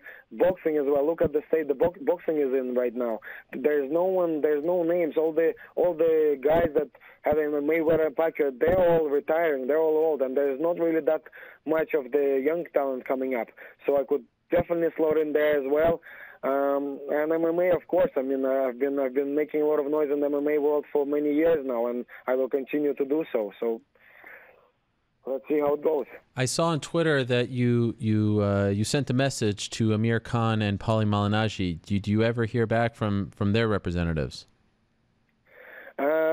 No, I was actually talking today to my management at Gagarin Sports Management, and they said nothing's been from them just yet. But I'm still hoping, who knows? Now being on your show, I mean, let's be honest, how many people leave the company and that becomes news? I mean, here I am on ESPN, on the biggest MMA show in the world, discussing me leaving the UFC and all the opportunities that I have, and that's what counts, What counts is how many people are watching your fights. And when I fight, everyone watches. Listen, Artem, as you know, you don't need me to tell you this, but, people can say it's tongue-in-cheek. People care about you. And what I like about you is that the whole GOAT thing, you take it in stride, you get it, but at the end of the day, you recognize that people actually write about your fights, watch your fights, care about your fights. So you don't really seem to care that people call you the GOAT and all that and seem to take shots at you. As long as they watch, that's all you care about, it seems. Am I right? Absolutely, and that's what determines. I mean, what do you call success in our sport? Like, what determines success? I mean, are you successful if, let's say, you're 10-0 and no one is watching your fights? Is that success? Trust me, your bank account will say otherwise. So, you know, now that I've been in the sport for so long, I know this now more than ever. What success is, how many people are watching your fight. If no one is watching, doesn't matter what else you're achieving. You're not successful. If people are watching your fights, if they care about what you do, you know, then that's success to me. So as far as I'm concerned, I'm one of the most successful fighters in the world. It seems like SBG has a good relationship with Bellator. Have you talked to them yet? I saw you tweet 50 Cent and talk about Bellator. Have you talked to that organization yet? Yeah, certainly they were one of the first, you know, to give me an offer. Oh. We have a very good offer as well, and I'm just I'm right now sort of collecting all the offers. Well, not myself, of course. Like I said, my management, you know, and Gaga and Sports, they're just considering all the offers. You know, no offer is too big or too small. So everyone who else is out there, send them all my way, and then we'll see what happens. How close are you to signing one of your deals? Well, this has only been the first couple of days, you know, since I announced my departure from the UFC. So a lot of the offers are, you know, at an early stage. I feel that there's a lot more there, even though the offers are already looking pretty good. So we'll see how it goes, you know. I mean, if someone wants to offer me a 7-digit, you know, number right now, I'm happy to sign straight away, and let's call it a day. Forget all the discussions you can have. You know, the Russian Hammer, making all of your fans scream. Whoever organization decides to do that. If not, we'll keep going with the. Sorry to interrupt. Go ahead. No, it's all good. Go ahead. How close are we to 7 figures at this point? Not as close as I would like to be. But, you know, who knows? I was very far from the 6 digits when I was in the UFC. I left, and here I am already on 6 digits right away. So, you know, give it another year or so, and we will be on 7 digits, I have a feeling. Does it kind of make you wish you left the UFC earlier, if this kind of money was out there waiting for you? Not at all. You know, I enjoyed fighting in the UFC. They have, it's, you know, all things. It's a great organization to be part of. Like, let's be honest. You know, from the very, very beginning, the moment you get the fight assigned, you know, you're literally like taken and led all the way. I'm very, very thankful to all the staff that work for the UFC. They have made each and every single experience of dealing with the UFC great, amazing. You know, they're a family, and you see it straight away. You can see that it is a good kind of company to work for in that sense, because you see all the same staff working since my day one in the UFC till now. Even the company was sold, and still the same people remained. So, you know, it's a great, you know, it's a family. UFC is a family, and it was great for me to be part of that. But, you know, I still look forward to this new chapter in my life. Just curious also, Artem, I know you weren't a part of it, but what did you make of Nevada's punishments last week? First and foremost, for your friend Conor McGregor, getting 6 months and a $50,000 fine. Did you feel like that was just? To be honest, it is what it is now. It's kind of hard. I'm not a judge. I'm not a lawyer. I don't think, you know, if you're not the person starting something, then I don't think you should be punished. I mean, that should be considered self-defense. I mean, well, you have to respond. So what, you just stand there and what, you know what I mean, just let them, let the whole thing unfold. You know, I mean, it was a chaos in there. So you could understand that, you know, Conor had to react.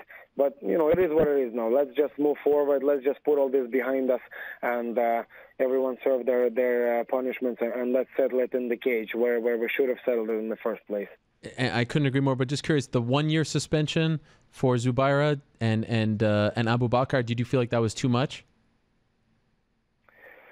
All things considered, I mean, it is probably the right decision, you know.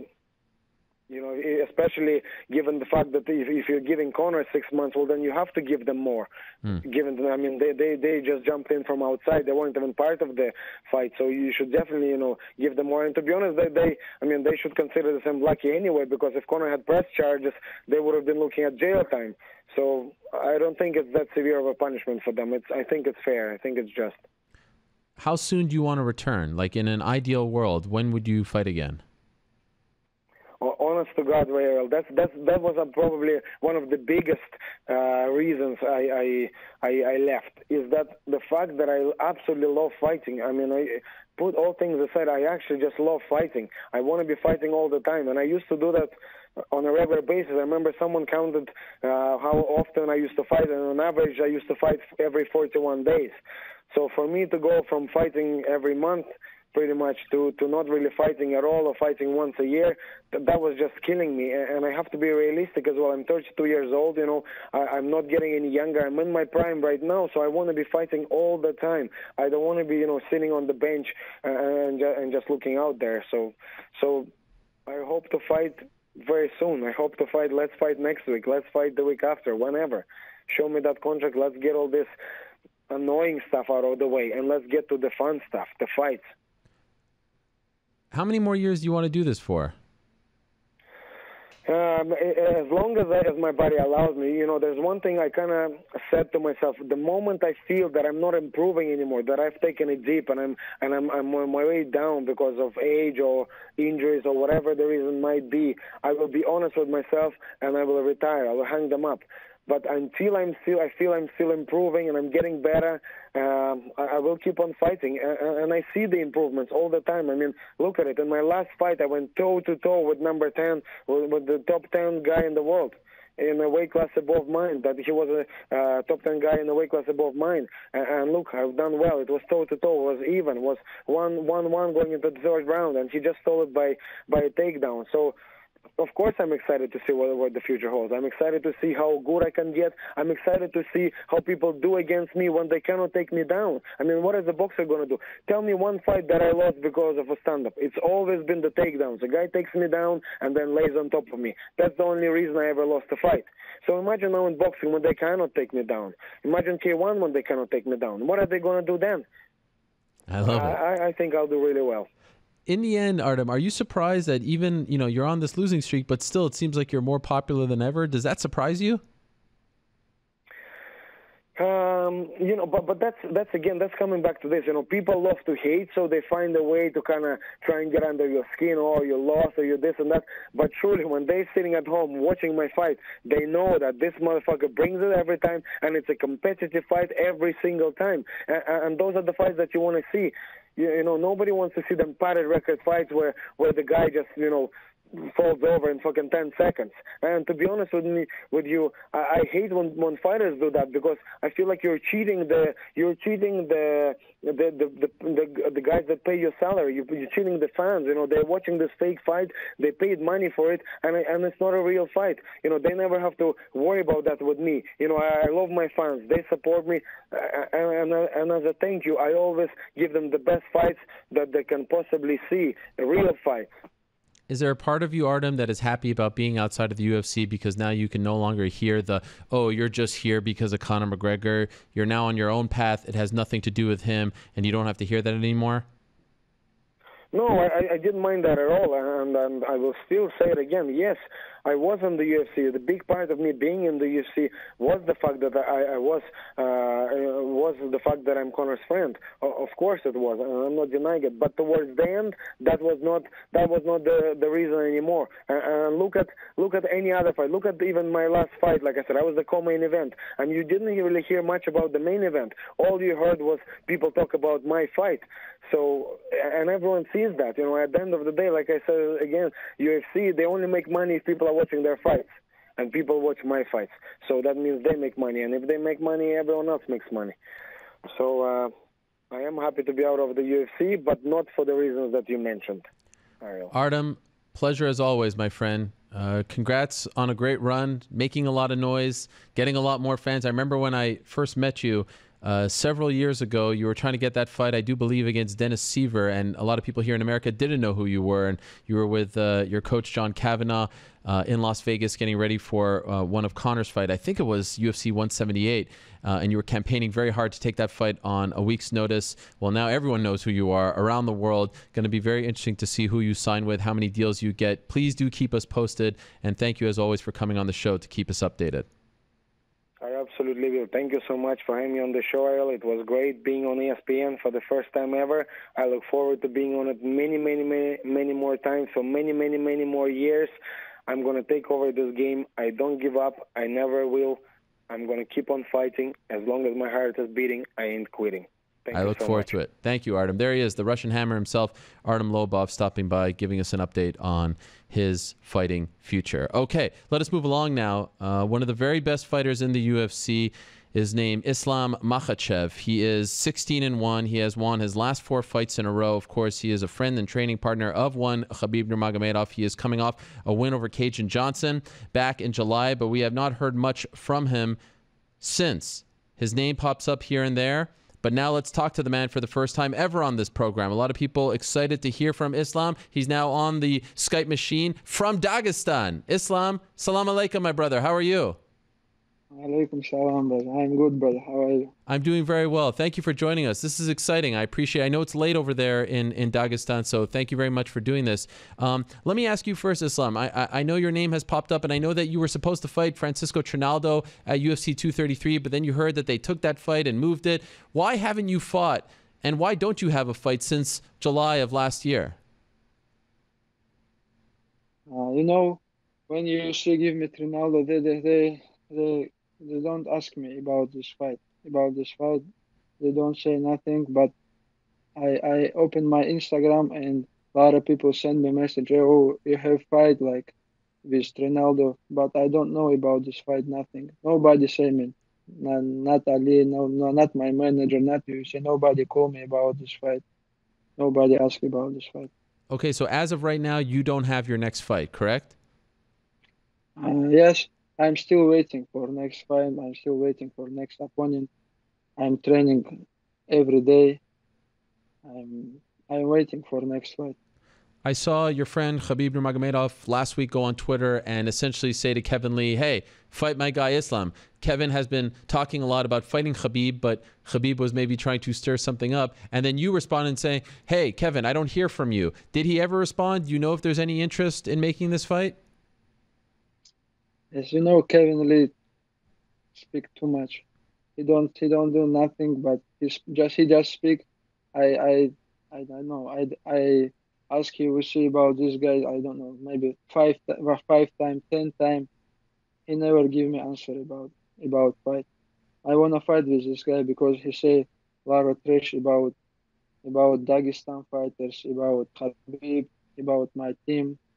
I wanna smash this guy. Doesn't matter when, doesn't matter where. You feel like he's talked too much, that he's crossed the line? Yeah, he just talk, and that's it. Is the UFC interested in making this fight, to the best of your knowledge? I wanna put him in like back, in prelims. You want to send him back to the prelims? Yes.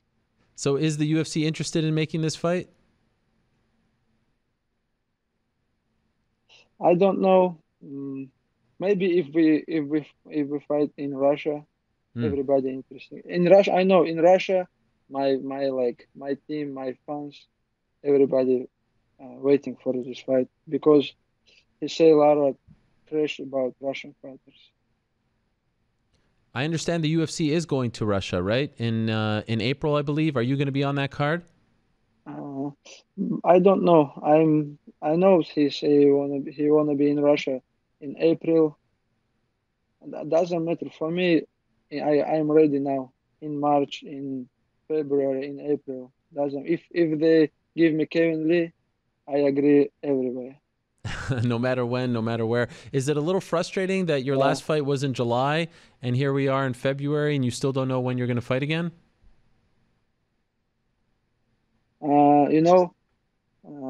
When Khabib's fight with McGregor, I'm I'm in good shape this time. I I tell my manager Ali, I wanna fight in October, November or December.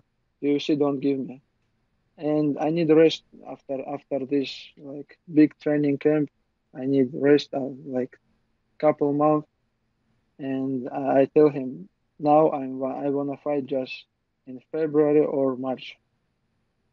And so it does seem last night, I guess I missed it, but it does seem like he did respond. He didn't respond to you. He responded to Khabib saying about you, the man can't speak for himself, huh? I heard he's already too hurt. Did you see this message? And what is he referring to about you being hurt? Yeah, I'm see this message, but I hope he signed contract fight with me.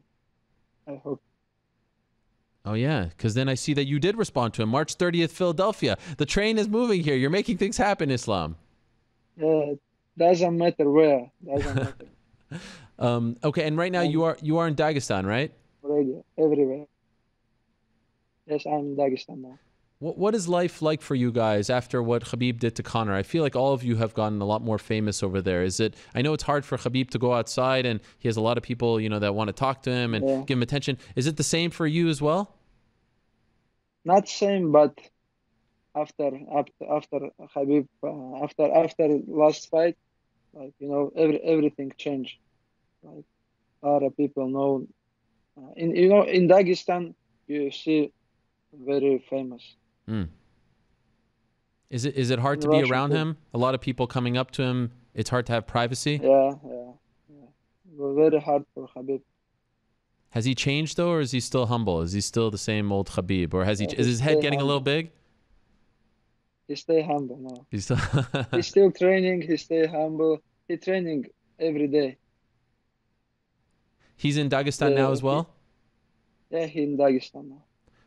What did you think of the Nevada Athletic Commission, the punishments that they gave to your teammates Zubaira and Abu Bakr? What did you think of the 1-year suspension, $50,000? I don't agree with this decision because Nevada give Zubair and Abu Bakr 1 year. This is like, I don't understand how they don't do nothing, but they when Abu Bakr go inside the cage, Conor punched him first. Like, Abu Bakr just defense. Where were you? Where were you during all this? Because I think initially some people thought that you were that guy in the red shirt that jumped over, but that wasn't you. Were you even there? Yeah, I'm not jump inside, there you are. But I'm not jump inside, but I'm stay close with cage. When Khabib punch this guy Dino Dennis, yeah, I stay with him. Okay, you were a part of Khabib's corner. Yeah. Okay, did you get hurt? Did anyone punch you in all that? No, nobody punched me, but one guy, I don't know his name. He working in UFC. He like cage me, like just protect me. That's it. Okay. Nobody punched me. That's good. And Khabib getting 9 months and $500,000 fine. What did you think of that?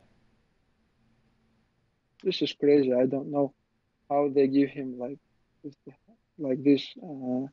Because when McGregor attacks Bass, they give him, I don't know how much they give him. Nothing. Now, well, he went to jail, but he couldn't get fined anything because he wasn't a licensed fighter in New York. They don't pay nothing, but now this is not small money. I think this is big money. I don't know how they give him like this decision. Do you think it's fair that Khabib got 9 months, $500,000, and he got 6 months, $50,000?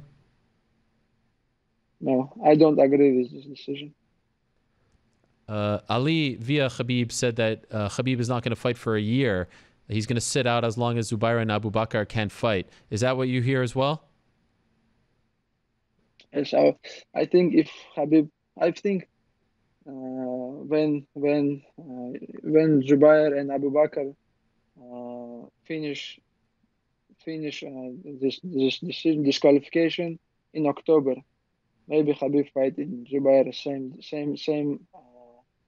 same event. Right. I don't know. I know he's still waiting for disqualification from Zubaira and Abu Bakr. Were you worried that you would get punished as well initially? I don't like think about this because with him, if they give him disqualification, if they give me disqualification, I don't think about this. They don't give me nothing. Now I'm ready for next fight. Okay. It must be unbelievable for you guys to see how popular the sport has gotten in Dagestan and Russia. Like to see some of that footage of how the fans react there to you guys. And even when I understand when you called out Kevin Lee last week, everyone went on his Instagram and like spammed it and said Islam time and all that stuff. Your fans are they're very passionate. I don't know if you know this, but you have a very passionate following, you Dagestani fighters. In Dagestan, in Russia, I have big fans team. Like I know my team, my fans, everybody want to see my fight with Kevin Lee. Have you talked to Khabib yet about what you guys will do? Like I said, you're 16-1, you've won 4 in a row, and you're getting close. You know, if you fight a guy like Kevin Lee, like you're now in that discussion where we're talking about maybe top 5. What happens? He's still the champion. It doesn't look like he's going to lose anytime soon, and you're #1 contender. What are you guys going to do then?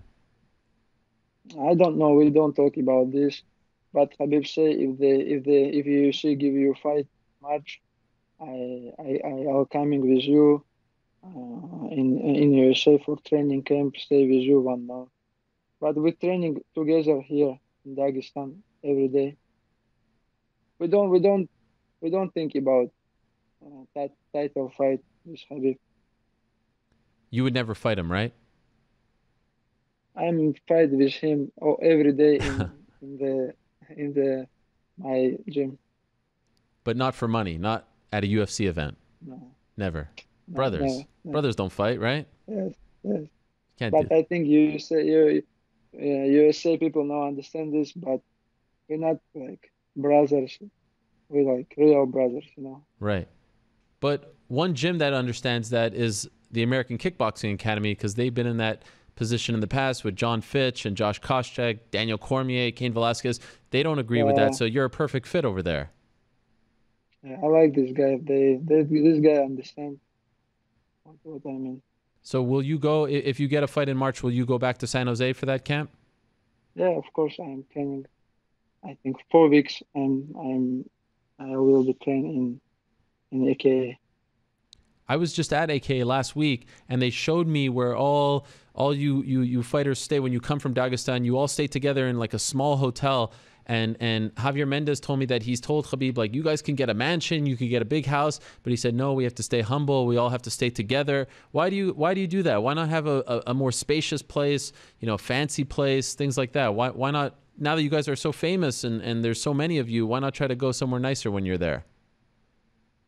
We're looking for a big house close with AKA, but we don't. We have like Stay America hotel with this hotel very close with AKA, like 4 minutes. This is easy for us. Like we will go to training before like 5 minutes. We think about time, If we rent big house, like 25 minutes, we need to go before training and come back 25 minutes. This is big time, If you can't get Kevin Lee, is there anyone else that interests you? I don't know. I want to fight with Kevin Lee, but if they don't give me, I'm fight with doesn't matter who. We saw how personal. I want to fight three times I want to fight like 3 times in a year. In 2019. Yeah. We saw how personal it got between Conor and Khabib leading up to that fight, and Kevin has talked about the Russians and Dagestanis. Is it possible that that could get, the buildup, if that fight happens, that it could be personal like that? Is this something that you're worried about? I think Kevin will understand. This is not joke. This trash talk, this is not joke from Dagestan people. This is real. If you say it like something about my country, my team, when I see him, I smash him. Doesn't matter where. All right. Inside, outside, doesn't matter. Now I think everybody understands this. And just to be clear, has your management, have they talked to the UFC about this fight? Do you know if the UFC is actually interested in it? I don't know. This guy gave me answer just today. I don't know. I'm gonna call my manager and ask about this. Okay. Well, hopefully we're gonna talk to him very shortly. So go ahead. Sorry. I hope Ali talk with UFC about this fight. All right. We will ask him as well. Islam, it's nice to have you on the show for the first time. Keep up the great work. Continued success to you and the team. Salam alaikum, my brother. We'll see you soon. Good luck getting that fight. I hope you understand, guys, my English. Very good. So much. Very good. Actually, I was told that you're the funniest guy on the whole team, that you're funnier than Khabib, that you have a great sense of humor. So over time, we will get to experience that as well, I hope. I was in USA 4 months ago, and a little bit forget English. I need to practice. It's okay. Great job. First time. Thank you, Islam. Appreciate it. Thank you. Thank you, Ariel. All right, there he is. Islam Makhachev, climbing up the ranks at 155 pounds. Wins over Chris Wade, Nick Lentz, Gleison Tebow, Cajun Johnson. Last two finishes in the first round. Knocked out Gleison Tebow in just 57 seconds, then beat Cajun Johnson in what ended up being Cajun Johnson's last UFC fight back in July in Calgary, 4 minutes and 43 seconds. Has one loss on his record. That was a knockout to Adriano Martins, a somewhat shocking knockout. It happened in just 1 minute and 46 seconds in the first round. That's the only blemish on his record. That was in his second UFC fight. Other than that, absolutely perfect. Young, just 27 years young, from Dagestan, a mini Khabib, if you will, and on the same path. Other than that one blemish, appears to be moving in the same direction as one Khabib Nurmagomedov. He wants Kevin Lee. I missed the fact that Kevin had actually responded, not to him, that's why I think I missed it, but to Khabib. And it seems like he is pushing for a fight. Islam is March 30th in Philadelphia. That's the ESPN card. You'll recall Kevin was on the show a few months back talking about walking around at UFC 229 with the bulletproof vest, and the Irish fans were there, and then the Russian fans were there, and everyone was kind of coming at him, but no one actually did anything. So if he wants a fight, and Kevin's one of those guys who, somewhat like Ben Askren, has a lot of seeds planted all over the place as far as feuds, ongoing feuds, if you will. He's got an opportunity here with Islam Makhachev. That would be a lot of fun. And then perhaps if he gets by Islam, then he could get the fight that he's really been talking about for 3 years. I mean, if you go back, there was a time when no one was talking about Khabib, and Kevin Lee was talking about wanting to fight Khabib. This is not a new phenomenon just because Khabib is champion. My heart just stopped, I must say. I'm sorry for going off topic here, but my son's teacher just sent me an email with the word surgery in the subject, but it's like a thing that they did. You can't put surgery in a subject line from a teacher. I swear my heart just stopped on the air right here. The word surgery was in the subject line of this email, and then I just see it's like some, I mean, really? You can't do that. As you will soon hear from your child that we perform surgery to. I mean, what? What is that? What is going on? Otherwise, a great school, but literally, I just felt my heart stop there for a second. I actually felt it stop.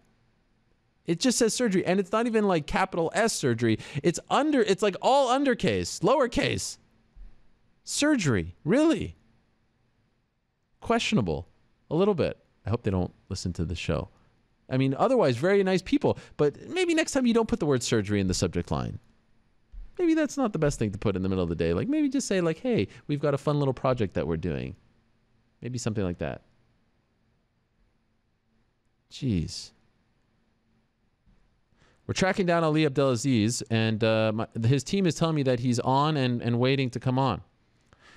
Corporate Jake getting a little snippy with me back there. I mean, really raising his voice, if I'm being honest. Ali Abdelaziz, the manager for one Islam Makhachev, manager to the stars. One of the most polarizing, controversial figures in this game, but no doubt about it, has, at this point, probably the most robust client roster as far as UFC fighters are concerned. Names that we want to talk to him about: Henry Cejudo, Marlon Moraes, Frankie Edgar, Khabib Nurmagomedov, Ray Borg, Khabib Nurmagomedov, again, Kamaru Usman, Khabib Nurmagomedov, Kelvin Gastelum, Khabib Nurmagomedov, Rumble Johnson, who showed up at the Bare Knuckle Fighting Championship event on Saturday following the UFC event. Everyone got their panties in a bunch thinking that he had actually signed, but he's not actually fighting. He's like an ambassador of sorts, like one of those guys who's going to do PR for them. So everyone just calm down. Fabricio Verdum, who was on the show last week asking for his release, Nick Newell, Sijara Eubanks, the list goes on and on and on. Kelvin fighting for the belt this week. Marlon Moraes just fought in the main event. Always a lot to talk about with Ali, the head man over at Dominance MMA, so we'll talk to him in a matter of moments. Hopefully afterwards, we'll talk to Leon Edwards, who's a part of that press conference in England last week. There's actually another press conference in England this week. MVP Paul Daly. That fight is coming up very soon, in less than 2 weeks, here in Connecticut at the Mohegan Sun, the most talked about, the most anticipated UK MMA fight ever. Paul Daly, another one of his guys, by the way, Ali's guys. And it's happening at Mohegan Sun in Uncasville, Connecticut. Why, I still don't quite understand, but it's actually happening. It's actually a full weekend of Bellator MMA at Mohegan Sun. There's 2 events back-to-back, Friday, Saturday, and then there's the UFC on ESPN card Sunday. So it's a really busy weekend coming up in 2 weeks. This weekend, of course, it's UFC 234, Kelvin Gastelum versus Robert Whittaker, and then it's in the co-main event, the People's main event, Israel Adesanya versus Anderson Silva. We'll talk to Israel Adesanya in the 3rd hour. We'll also talk to Robert Whittaker. The rest of the card, if I'm being honest, is a little thin, but I want to remind you that we're back on the radio, on terrestrial radio on Saturdays. So we're back for more. We did our maiden voyage before the first card in Brooklyn. That was last month, and we're back on ESPN radio. Helwani Show on the radio, so we're on television tomorrow, midnight Eastern Time, 9 p.m. Pacific on ESPN News. Also, the show's replayed 1 a.m. Eastern Time, 10 p.m. Pacific on ESPN2, back-to-back. Multiple opportunities to watch this show. That's how popular this movement is. And we've got that, and then I think it's going to replay later. But then we also got the radio show on Saturday from 3 p.m. Eastern Time to 5:30 p.m. Eastern Time. You can listen to it on your radio, satellite radio. You can also listen online. We're getting 2.5 hours, so we've gone from an hour to 2.5 hours. How great is that? It's incredible. And also, for those that watch the show on Monday, if you think that the TV show is just a 1-hour condensed version of the Monday show, it's not. We have new segments like Turn Back the Clock. Fun one last week. We got a really fun one this week where we kind of take something that's happening today and turn back the clock, if you will, and compare it to something that happened in the past. And also 3 stars where we highlight 3 individuals who had a big week outside of the arena. That's coming up on the TV show tomorrow. But for now, let us go to the Skype machine, I do believe, and say hello to our next guest. This man asked me to come on the show. He says that he's got a lot on his mind. And here he is with his sunglasses, late, 12 minutes late. I've been wasting all this time. And now he's just fashionably late. There he is, Ali Abdelaziz, manager to the stars. Ali, how are you? I don't see you. I'm supposed to see you or no? Well, you see yourself right now, right? Yes. Yeah, well, that's how the magic of TV works. There we go. Hello, Ali. How are you? What's up, Ariel? How are you? Your face is a little cut off there. Do you mind just framing the shot a little bit? Okay. Just move it up a little bit there. Yeah, move it up. There we go. Okay, there it is. Perfect. You did great. Oh, you have to hold it. Is that annoying? No, I'm gonna have somebody. Yeah. Where's one of your many assistants? They can hold it for you. You've got like 8 now. My brother. Yes, your brother. Sorry, well, it's nice to talk to you, Ali, because last week I couldn't help but notice on Twitter you called me a bum. You know, you retweeted my post, so it's nice that you're on the show. I'm happy to talk to you. Sometimes I'm not saying you're a bum. Sometimes your news bums. You say some bum shit. Well, it's good. Is it very sunny in your house? Why are you wearing sunglasses? I don't feel good. Oh, okay. Well, thank you. So you didn't feel good, or you don't feel good? Marlon didn't feel good last week. Let's talk about Marlon. What a performance. He was sick. He won. But now there's a whole confusion, right? There's a whole confusion at 135 because you also have your guy Henry talking about TJ. What is going to happen? We all know that you run the UFC, so tell us what is going to happen, Ali. Yeah, I run the UFC, I run BFL, and I'm working on Bellator too. I'm going to be running this soon. Okay, great. So what's going to happen? Tell us. Listen, at the end of the day, you know, one thing I know, TJ Dillashaw is fucked. You know, TJ Dillashaw have some problem because 10 times out of 10, Henry's going to knock him out. 10 times out of 10, Marlon will knock him out. The whole thing is TJ Dillashaw is just his career just got derailed, you know. And at the end of the day, Marlon and Henry, they want to be a world champion since they burst or they born or they start training, right? I'm just there for both of them to give them the best opportunity to become the world champion and make the best out of it, make the most money, you know, take care of their families, their responsibilities.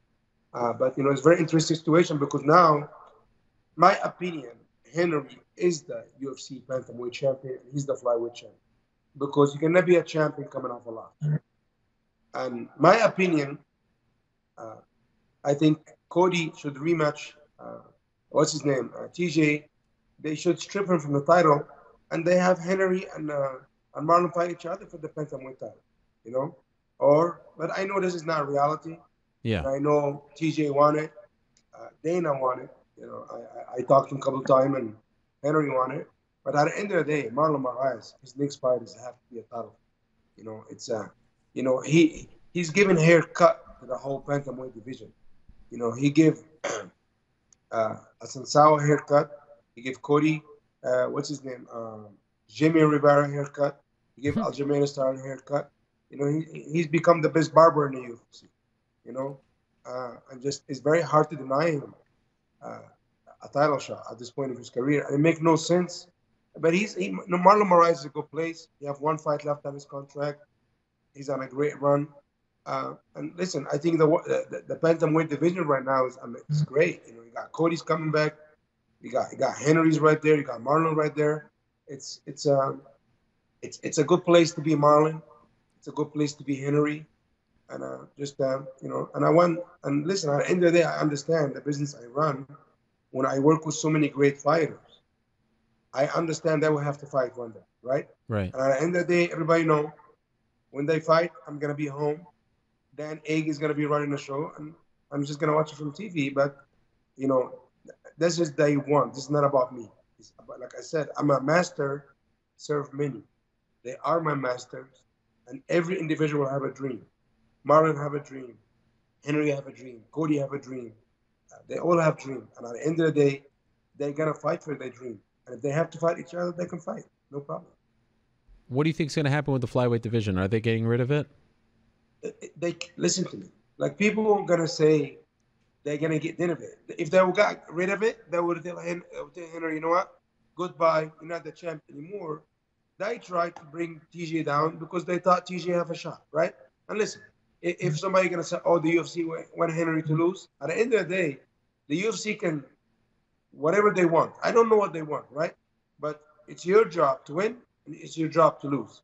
But you control your own destiny, you know? And I think Henry controls his own destiny, and he went out there and knocked out TJ 3 times. He knocked him out. 25 unanswered punches.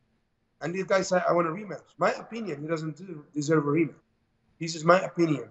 And I think he talked, he's entitled. You know, TJ Dillashaw, like, people, the greatest bantamweight of all the time is Dominic Cruz. It's not TJ Dillashaw. That's it. He beat Cody 2 times. He caught Cody with a punch. Cody was beating him, and he got caught with a punch. But he won. but he's not the greatest bantamweight of all the time. You know, I think Dominic Cruz is. But what are you going to do with Marlon then? If you're saying Marlon, what's he going to do? It's a mess. Marlon's going to sit pretty. Okay. And he's going to get a new contract. And he's going to and he's going to fight for the title. That's what Marlon's going to do. All right. Okay, let me talk to you about last week. Your clients, Khabib Nurmagomedov, Zubaira, Abu Bakr, they got their suspensions. Conor got his suspension as well. Khabib gets 9 months if he wants, 6 months if he films his PSA, and 500,000. And then Abu Bakr and Zubaira get a year and 25,000. Do you feel like Nevada was fair? Do you feel like they got it right? Like I'm a little bit torn about this because I really like Bob Bennett. You know, the guy who's United States Marine. I have a lot of respect for him and I admire him, but I know Bob, he doesn't make this kind of decision. He make recommendations. You know, listen, at the end of the day, I'm not going to sit here and bitch. It is what it is. You know, we have to move forward. But, you know, just Khabib is very simple. You know, he said he's not fighting Nevada anymore. And you know Khabib as much as I do. And it's very hard to change his mind. I think it was very, very harsh for Zubaira and Abu Bakr to get a year. Listen, I'm good with Khabib's 9 months. It is what it is. You have to make an example. It's fine. But how are you gonna give Khabib 500,000 and you get this little Irish prostitute 50,000? You know, this little Irish clown, you know? And the guy, it's not his first offense in Nevada. It's the second. He was through like Red Bull and the fan and Nick Diaz and his team. You know, the guy, he jumped on the cage at least 2-3 times. Like, but at the end of the day, you know, I don't know, man. I really don't give a shit. But at the end of the day, Khabib make up his mind. I'm gonna support him 100%. Nevada need to do what they need to do. We have to do what they have to do. Well, like I said, we already paid $750,000 a check between Nevada and the lawyer. So Khabib paid Zubaira and paid Abu Bakr too. These guys, they make 25 and 25. How are you gonna give them a penalty of $25,000, right? And it's crazy because they charge Khabib paying 10 times more than Conor, and it's ridiculous. But at the end of the day, I truly want to thank Hunter Campbell from the UFC because without him, this deal would not be done. I want James, the lawyer, personally, you know, the UFC, the Nevada. Listen, it was a lot of work, it was a lot of drama. Listen, the mayor was there, and I think that was the biggest problem. And one of the biggest fighting event in the world, and it was huge, and a lot of people was watching. And Nevada, but I think Nevada, you know, they didn't treat Khabib fairly. They didn't treat Abu Bakr fairly. No, they treat Khabib fairly, but they didn't treat Abu Bakr or Zubaira fairly. Right. This is my opinion. So you told me that he's going to sit out for a year while his friends are suspended, and that he's going to pay their fine, and he's hoping to return Madison Square Garden in November. If that remains to be true, who do you think he'll fight? It has to be Tony Ferguson, right? I want something different, right? What do you want? What I want. And what does he want? Line him up. Line him up. Doesn't matter. Tony, Al again, Dustin. You know, listen. The UFC, what they're doing right now, they run a promotion, right? They understand they need to get Conor back credibility. They're gonna match him up with layup, like Cowboy, like somebody they know Conor have a chance to beat. But I don't think Cowboy, it's an easy fight, you know. But at the end of the day, and in the process, maybe Khabib can lose. You know what I'm saying? And after that, Conor fight again for the title. Because let's be real, this is the biggest rematch in UFC history, right? Right. But in the long run, it's not. The UFC will lose money because if Conor gets smashed again, because he will get smashed again, him and his own entire punk team, they will get all smashed. You know, inside the cage, outside the cage, in the parking lot, in the shower. You know, don't drop the soap, baby. You know, what's wrong? They just they cannot defeat us. But what about Tony? In the arena.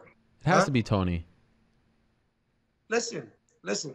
Tony's he's a 36 years old twig. This is what he is, a skinny twig. He get dropped every fight. The guy is a mental midget. The guy blocked me 1 day off, 1 day on. He blocked Khabib. He's confused individual, right? But Tony, I think it would be one of Khabib's. Khabib fought Barboza, one of the best strikers. Best defense, fought Ala Cuenta. We just saw what Al Cuenta did to Khabib, right? And people said, oh, Khabib be the real estate guy. The real estate guy whipping ass, right? But now, I think, guys, get in order. Khabib is one of the greatest pound-for-pound fighters ever fought. His record show, his numbers show, everything. Tony's, whatever you can say. Tony fought Pettis. Pettis haven't fought fights since 1999, and Pettis almost beat him. You know, people cannot tell me Tony's the guy. But if you think he's the guy, line him up. I think Khabib will be Tony, Poirier, and Al again, same fucking night. All of them. I really believe so. We beat them all. Doesn't matter. This man cannot be defeated. Only God can defeat him. But this man cannot be defeated. That's it. Last week we saw another one of your clients, Kamaru Usman, another one getting a title shot. It seems like Ben Askren is under his skin. Is he focused on Tyron Woodley here? What's going on there? We saw the footage of them confronting each other, or he confronted him. What's happening there? Let me explain to you. I was poisoned in bed. I was dying, right? Poisoned? What do you mean poisoned? Yeah, somebody tried to kill me. Somebody tried to kill you? Yeah, in New York. Who? Somebody tried to poison me. I was in the hospital. Legit? So you think someone poisoned what? Your food, your drink? I don't know. I was poisoned. I was in the hospital 2 times. What kind of poison? Doesn't matter. I don't want to get in detail. But somebody that tried to poison me. Someone is trying to kill you. Yeah, somebody tried to kill me. Yes. How do you feel about that? Doesn't matter. Like I said, if you're my friend, I'm gonna love you more. And if you're not my friend, don't come around me because I'm gonna lash on you. You think it's one of your friends that did this? No, I don't think it's my friend. But listen, it is what it is. It happened. Whoa. I'm alive. You know, listen, people been trying to kill me for years, but I'm still alive. Jeez Louise. Are you okay now? Yeah. The reason why, because the new slogan for 2019, respect the game. I respect the game. That's right. I don't think I'm bigger than the game. Okay. But yes. You were saying Kamaru Usman. All my guys. Yeah. The Marlon, the Cody, the Henry, the Frankie Edgar, the Osman. These guys, they run the game. I don't run the game. They run the game. In 2019, the haters would triple. So what's happening with Usman and Askren? Is that the next fight, regardless? Listen, at the end of the day, I was being told Kobe Covington is not even getting a title shot next. You know, I was dying in bed, but I know Usman have bad intention towards Askren. You know, listen, Ben Askren is a nice guy. You know, he's funny. You know, and sometimes, you know, I know Usman. Usman probably one of my closest friends on my roster. Usman doesn't play. He doesn't play around. You know, you can't play with an African. You cannot play with an African man. Yeah. You understand? Because if Dana was not there, and Hunter and Brian, the security, Ben Askren will have a print inside his head through the wall. I'm telling you, he was gonna do it. And I was not there, but I got there because I told Usman, please. He said, I'm gonna whoop him. Doesn't matter. But I'm glad Dana was right there. Everybody was right there. Because, you know, listen, Ben Askren, you know, he wanted to be an entertainer, right? But at the end of the day, like sometimes you put so much smoke out, but you can't inhale it.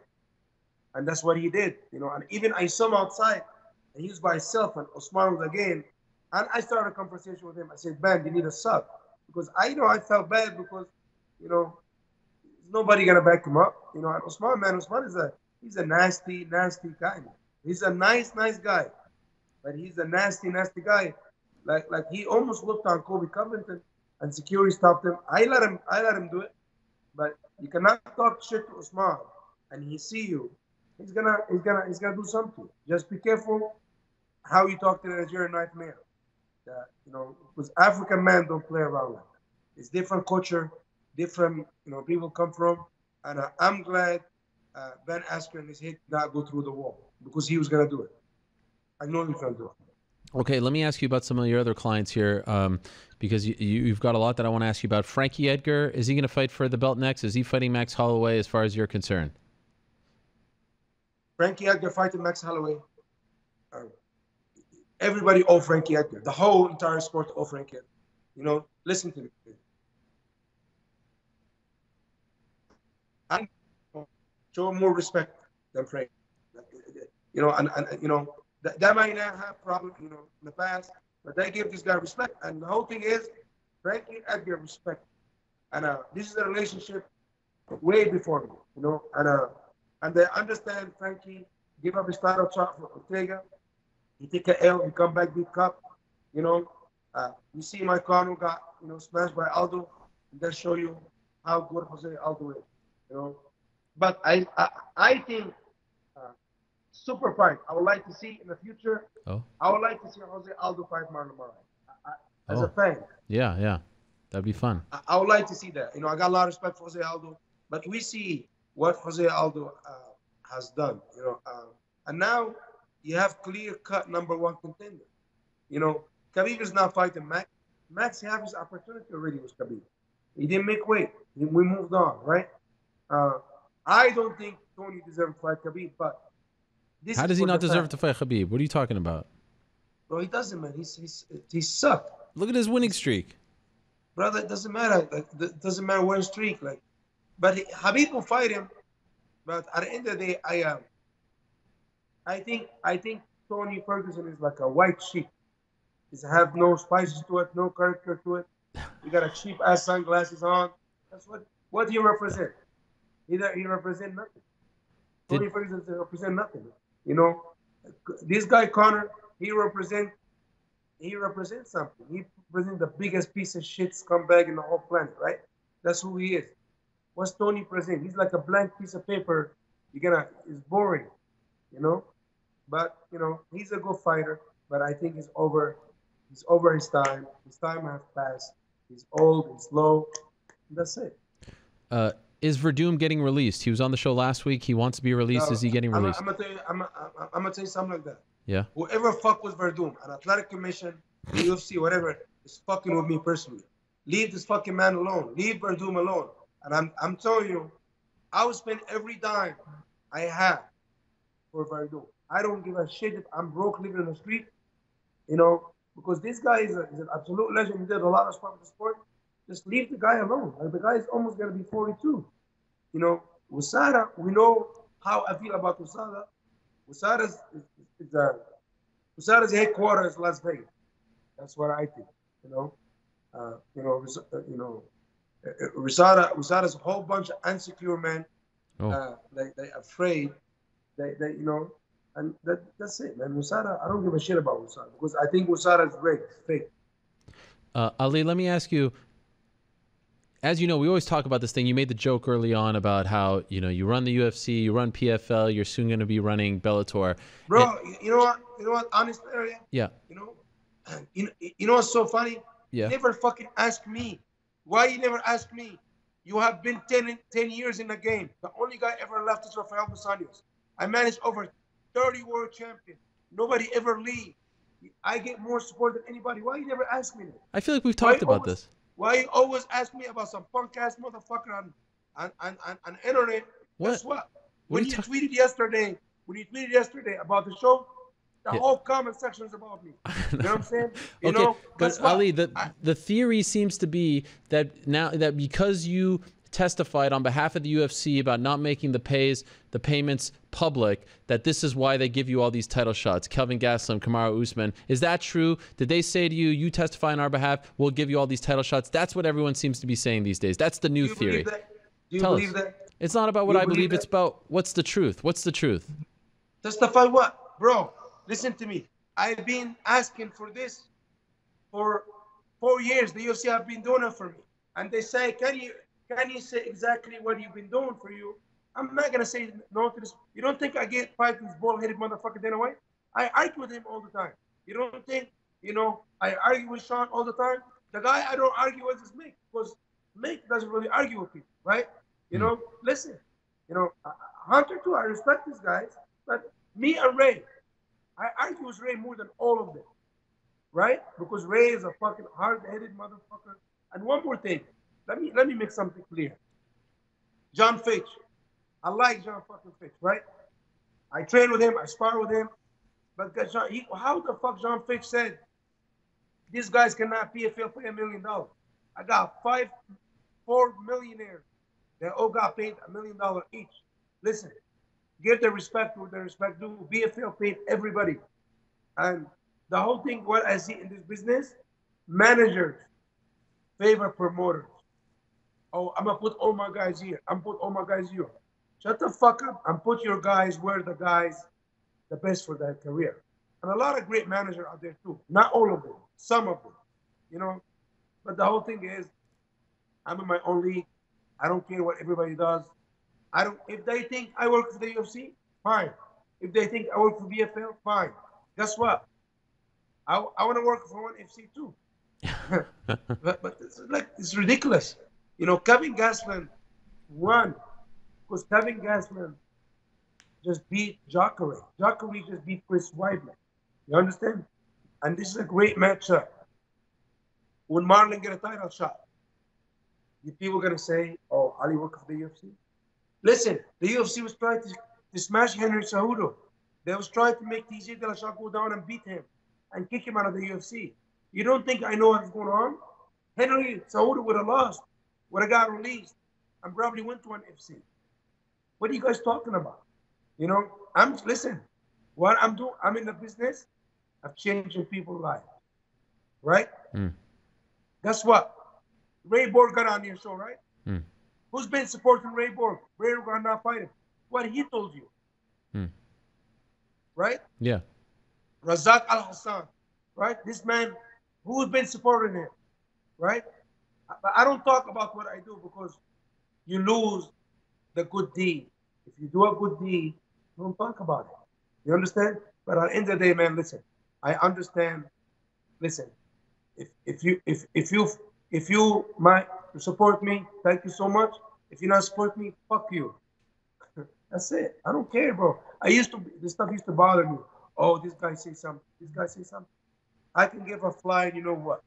I understand I'm on the biggest platform in the world, the Ariel Helwani show, ESPN. But at the end of the day, hey, I'm a humble kid from Egypt, man. I've been through so much in my life. I can never imagine I've been here today. I'm here today. I'm here today. And I did it by all. Listen, give me my respect. He works so hard. You can say whatever I want. I work so hard. I work so hard. And nobody can take away from me. But guess what? This is not about me. Yes. Keep calling me. This is not about me. This is not about me. Ali, we have to. Yes. We are out of time. I'm sorry to cut it short, but it's good to talk to you as always. I hope you feel better. Kevin Gastelum is the next UFC middleweight champion. He's gonna knock out Robert Whittaker in 2 rounds. All right, you heard it here first. Thank you, Ali. Be safe out there, okay? Don't get poisoned. Be safe. All right, we need you. Okay, there he is, Ali Abdelaziz, all fired up. All right, let's move along to our next guest. Patiently standing by, Leon Edwards fighting Gunnar Nelson on March 16th in London, England. Let's go to the Skype machine and say hello to Leon Rocky Edwards. Leon, I am sorry for keeping you waiting. I don't know if you heard our last answer, but it went like 5 minutes long. Ali likes to talk, so I apologize about that. All good, brother. All good. How you been? Good? Yes, I'm doing very well, my friend. Good to talk to you. Good, man. So I know that last week you and Darren kind of stole the show, but you have a fight on your hands against a very tough guy in Gunnar Nelson. Are you now kind of putting the Darren stuff behind you and just going to focus on Gunnar because he's no slouch, as you know? Exactly. I was just telling the facts at the press conference. I was telling the guys that was the fight to make, and that was it. You know what I mean? So now I'm 100% focused on Gunnar Nelson. The kid is a monster. You know what I mean? So that's where I'm at now. Why haven't you fought Leon since June of last year? Why has it been so long to get you a fight? I mean, by the time you fight, it's going to be almost 9 months. Yeah, I know. I was meant to fight in December versus George Masvidal. He accepted the fight, and then he pulled out because he says he wants to fight Nick Diaz. He's meant to fight Nick Diaz, and that didn't happen. So now here we are. And so was it a little weird sitting right next to Masvidal as you were talking about him? You guys were sitting right next to each other. Was that awkward? Nah, I couldn't give a flying shit, Ariel, to be honest with you. I was just speaking facts, and I was telling him he was meant to fight me. Then so it is what it is. We're here now, and I got a good fight on my hand, Gunnar Nelson, and after beating him, I've been a 7-fight winning streak. So that's where I'm at. Behind the scenes, because he didn't say much to you while the whole thing was going on, but behind the scenes, did Masvidal say anything to you? He didn't say much. It was funny because we were in the same hotel together, and as the lift came down, he was like standing right there in front of me. Wow. But nothing was said, and I went my way, he went his way, and that was it.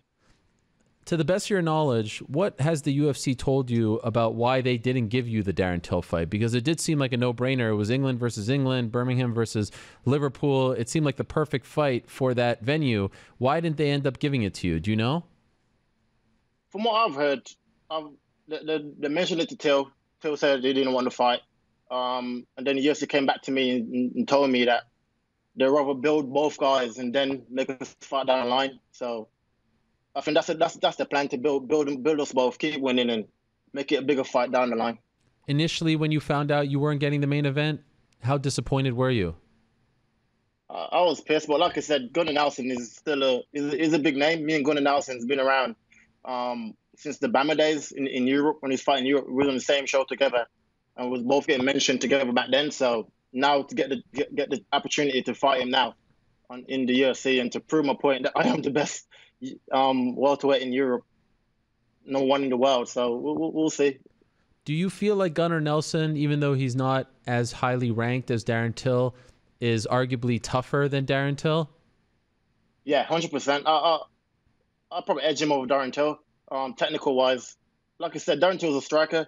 There's tens of dozens of strikers in the UK that fights exactly like Darren Till. You know what I mean? Gunnar Nelson, he brings something different to the table. He's coming, like everyone knows what he's going to do. He's going to shoot for the takedown and get the back and go for the choke. But I'll be ready, and I'm looking forward to it.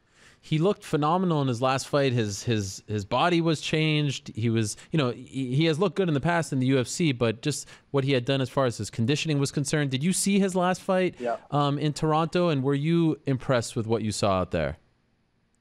I saw the fight. I didn't thought it did nothing different than what it normally does. I thought he was losing up until that point. When he got the elbow, you know what I mean? I think it looked more messy than what it was because the blood. If it ran for the blood, technically he did the same exact thing that it does every single fight. Right. You know what I mean? So it's probably the blood made it look worse than what it was, but it did look good, and I'm looking forward to the challenge. Is it fair to say that if all goes well on March 16th for you, that you want the winner of the main event? Is that what you want, or are you setting your sights past the winner? I think that makes sense. Whoever wins on March the 16th, that makes sense. I should fight the winner and go from there. I've been in a 7-fight win streak now. I'll beat the winner of that. I've been an 8-fight win streak. Then title shot. That's my plan for the year. So I fight in March. I'll go again in June, July, and then end of the year I should be title contender. Has the UFC told you if you get by Gunnar that's what they're going to give you? Are they telling you what their plan is for you? They mentioned nothing to me at all, but that's my plan in my head, and that's my focus. Was it uncomfortable for you, or because you're a pretty mild-mannered guy, but you were talking a lot, like that wasn't the typical Leon Edwards that we've seen in the past at these media events. Did you say to yourself, okay, I need to make some noise here, or was that just you being a little bit annoyed and feeling like you had to speak up? I was just speaking up and just speaking facts. Like I said, everyone in Twitter, everyone in social media knew that was a fight to make. So I was just telling the fans and telling the reporters that was the fight to make. You know what I mean? Liverpool versus Birmingham. There can't be two contenders in the UK. There can only be one. And I feel that's me. You know what I mean? So that's all I was saying. Let's just prove who's the number one in the UK, then go from there. But for some reason, they didn't want it. UFC didn't want it, and now here we are, Gunnar Nelson. Do you feel like you have to speak up more to get those bigger fights? That at the end of the day in this game, having a colorful personality, being outlandish, being the squeaky wheel that gets the is that what you need to do to take you to that next step? I feel so. Like a couple of years ago, winning ain't enough no more. You know what I mean? I feel you have to it's entertainment at the end of the day. So you have to entertain, you have to talk, you have to be loud, and I don't feel winning is enough no more in the USA. Does that bum you out? Nah, it is what it is. I'll keep winning anyway. Just keep winning and showing personality. So that's it. I was surprised to a degree, just given the fact that you fight there, that your brother Fabian, who's turning into one of the best prospects in the UK, ended up signing with Bellator, not the UFC. How did that go down, and why did he ultimately choose Bellator over the UFC? I don't know.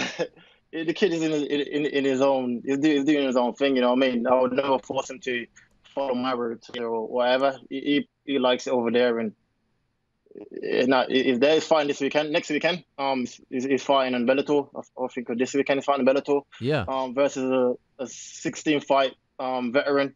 He's on the 5-0. You know what I mean? The kid is a savage, and I'm looking forward to seeing him go out there and perform and showing the world just how good he is. Will you be at that fight? Yeah, I corner him for every fight. Okay. It's nerve-wracking, but I do it every fight. Probably more nerve-wracking than your own fights. That's what I hear. Yeah. The worst. Yeah, exactly. Like, because you can't control it. Whatever happens is up to him then, isn't it? So it's mad. It's a mad feeling. Are you bringing in anyone different to try to mimic, Gunner's style? Not only his ground game, but his striking style is a little bit different. Are you going to bring in any different training partners, new training partners, to try to mimic him? Ground game wise, I feel we've got everything here I need in Birmingham. Striking wise, like I said, there's strikers 10 of a dozen in the UK. I can get people to mimic him all I want. You know what I mean? I've got training partners that's training good in Nelson, and so I kind of got a gist of his game, and I've been watching him for many years now, and I kind of know what he's going to come with. Where's your Patrick Ewing poster, by the way? You took it down? Nah, it's in my room now. Oh, okay, all right. I didn't think you put it up just for the interview, right? I thought it was a fixture at your house. Nah. It's up now. Well, I'm looking next to my poster. Okay, perfect. Poster. Don't turn your back on a fellow Jamaican, my man. You got the power of Patrick behind you. Nothing can go wrong. Exactly. Like I said, when Jamaica's behind you, no one can beat you. That's right. I'm looking forward to it. What a great, doubleheader that is, as far as main event, co-main event. Darren Till versus Jorge Masvidal, Leon Edwards versus Gunnar Nelson. Tremendous fights at 170 pounds. March 16th at the O2 in London. I believe tickets are almost sold out, if they're not sold out already. So it's going to be a great atmosphere coming up in just a month and a half time, and that's on ESPN Plus here in America. Thanks for doing this, Leon. Appreciate it. Best of luck in training. Thank you, Ariel. Good to speak to you. Yep, there he is, Rocky Edwards, a.k.a. Leon Edwards. His brother Fabian Edwards competing for Bellator this weekend as well, as he said. But March 16th, it goes down in London on ESPN+. There are some of the notable fights that you can see on that card. And look at that, prelims at 12, main card at 3 p.m. on ESPN+. Darren Till versus Jorge Masvidal, Leon Edwards versus Gunnar Nelson. Also of note, Volkan Ozdemir against Dominic Reyes, a very important fight at 205 pounds. And then, of course, a fight that was just announced, Mark Diakese versus Joe Duffy, also taking place on that card. All right, let's move along and talk about UFC 234. In my opinion, it's a two-fight card as far as big names are concerned. There's the main event, Robert Whittaker versus Kelvin Gastelum, but the people's main event, my friends, is in the co-main event, and it's Anderson Silva versus Israel Adesanya, and it goes down this Saturday night on pay-per-view from Rod Laver Arena in Melbourne, Australia. Joining us now via the magic of Skype. How cool is this? I believe he just woke up. The one and only Israel, the last style bender, Adesanya, joins us right now. Israel, how are you, and good morning? Good morning, my man. How are you? I really appreciate you doing this. Did you just wake up? Yeah, without any help. I just got up by myself because I'm a big boy. Wow, what a legend. Are you annoyed that you had to wake up early? Nah, it's easy. I was already up anyway, so yeah, wake up a little bit so I can yeah, be coherent for this. Well, I appreciate you doing it very much. I know it's like 7:30 in the morning over there in Melbourne. So thanks so much for doing it, Israel. It is finally here. This fight week is here. This is, I mean, this to me feels like I said, the people's main event. It's so fun, like the fascinating style matchup, the backstory, all that stuff and more. What does it feel like to you? Does it really feel like your typical fight, or does this one feel a little different, a little more special? Honestly, being like 100, it just feels like a regular fight. Wow. Just being here now in Melbourne, fight week. As soon as I packed up yesterday, ready to leave, my body just knows, oh yeah, we're doing this shit again. All right. And then it just goes into the same routine, same mode. So it feels just like another fight. I heard a story, Israel, that you had to go to Sydney to see Dana White and convince him to put you on this card and to make this fight against Anderson, that they wanted to save you for another card. Is that true?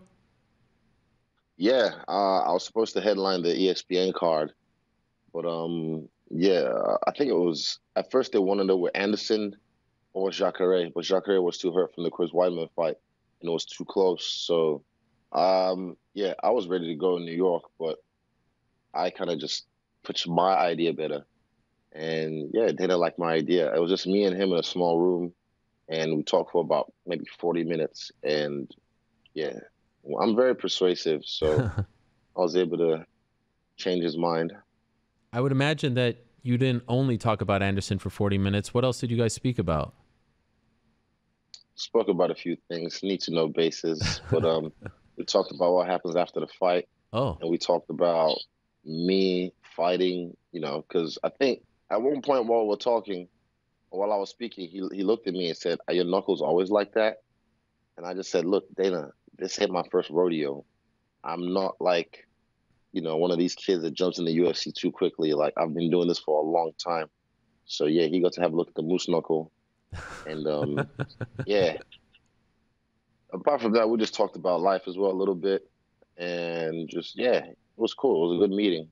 Was that your first extended sit down with Dana? Yeah, my first extended sit down with him one-on-one. Interesting. And yeah, it was good.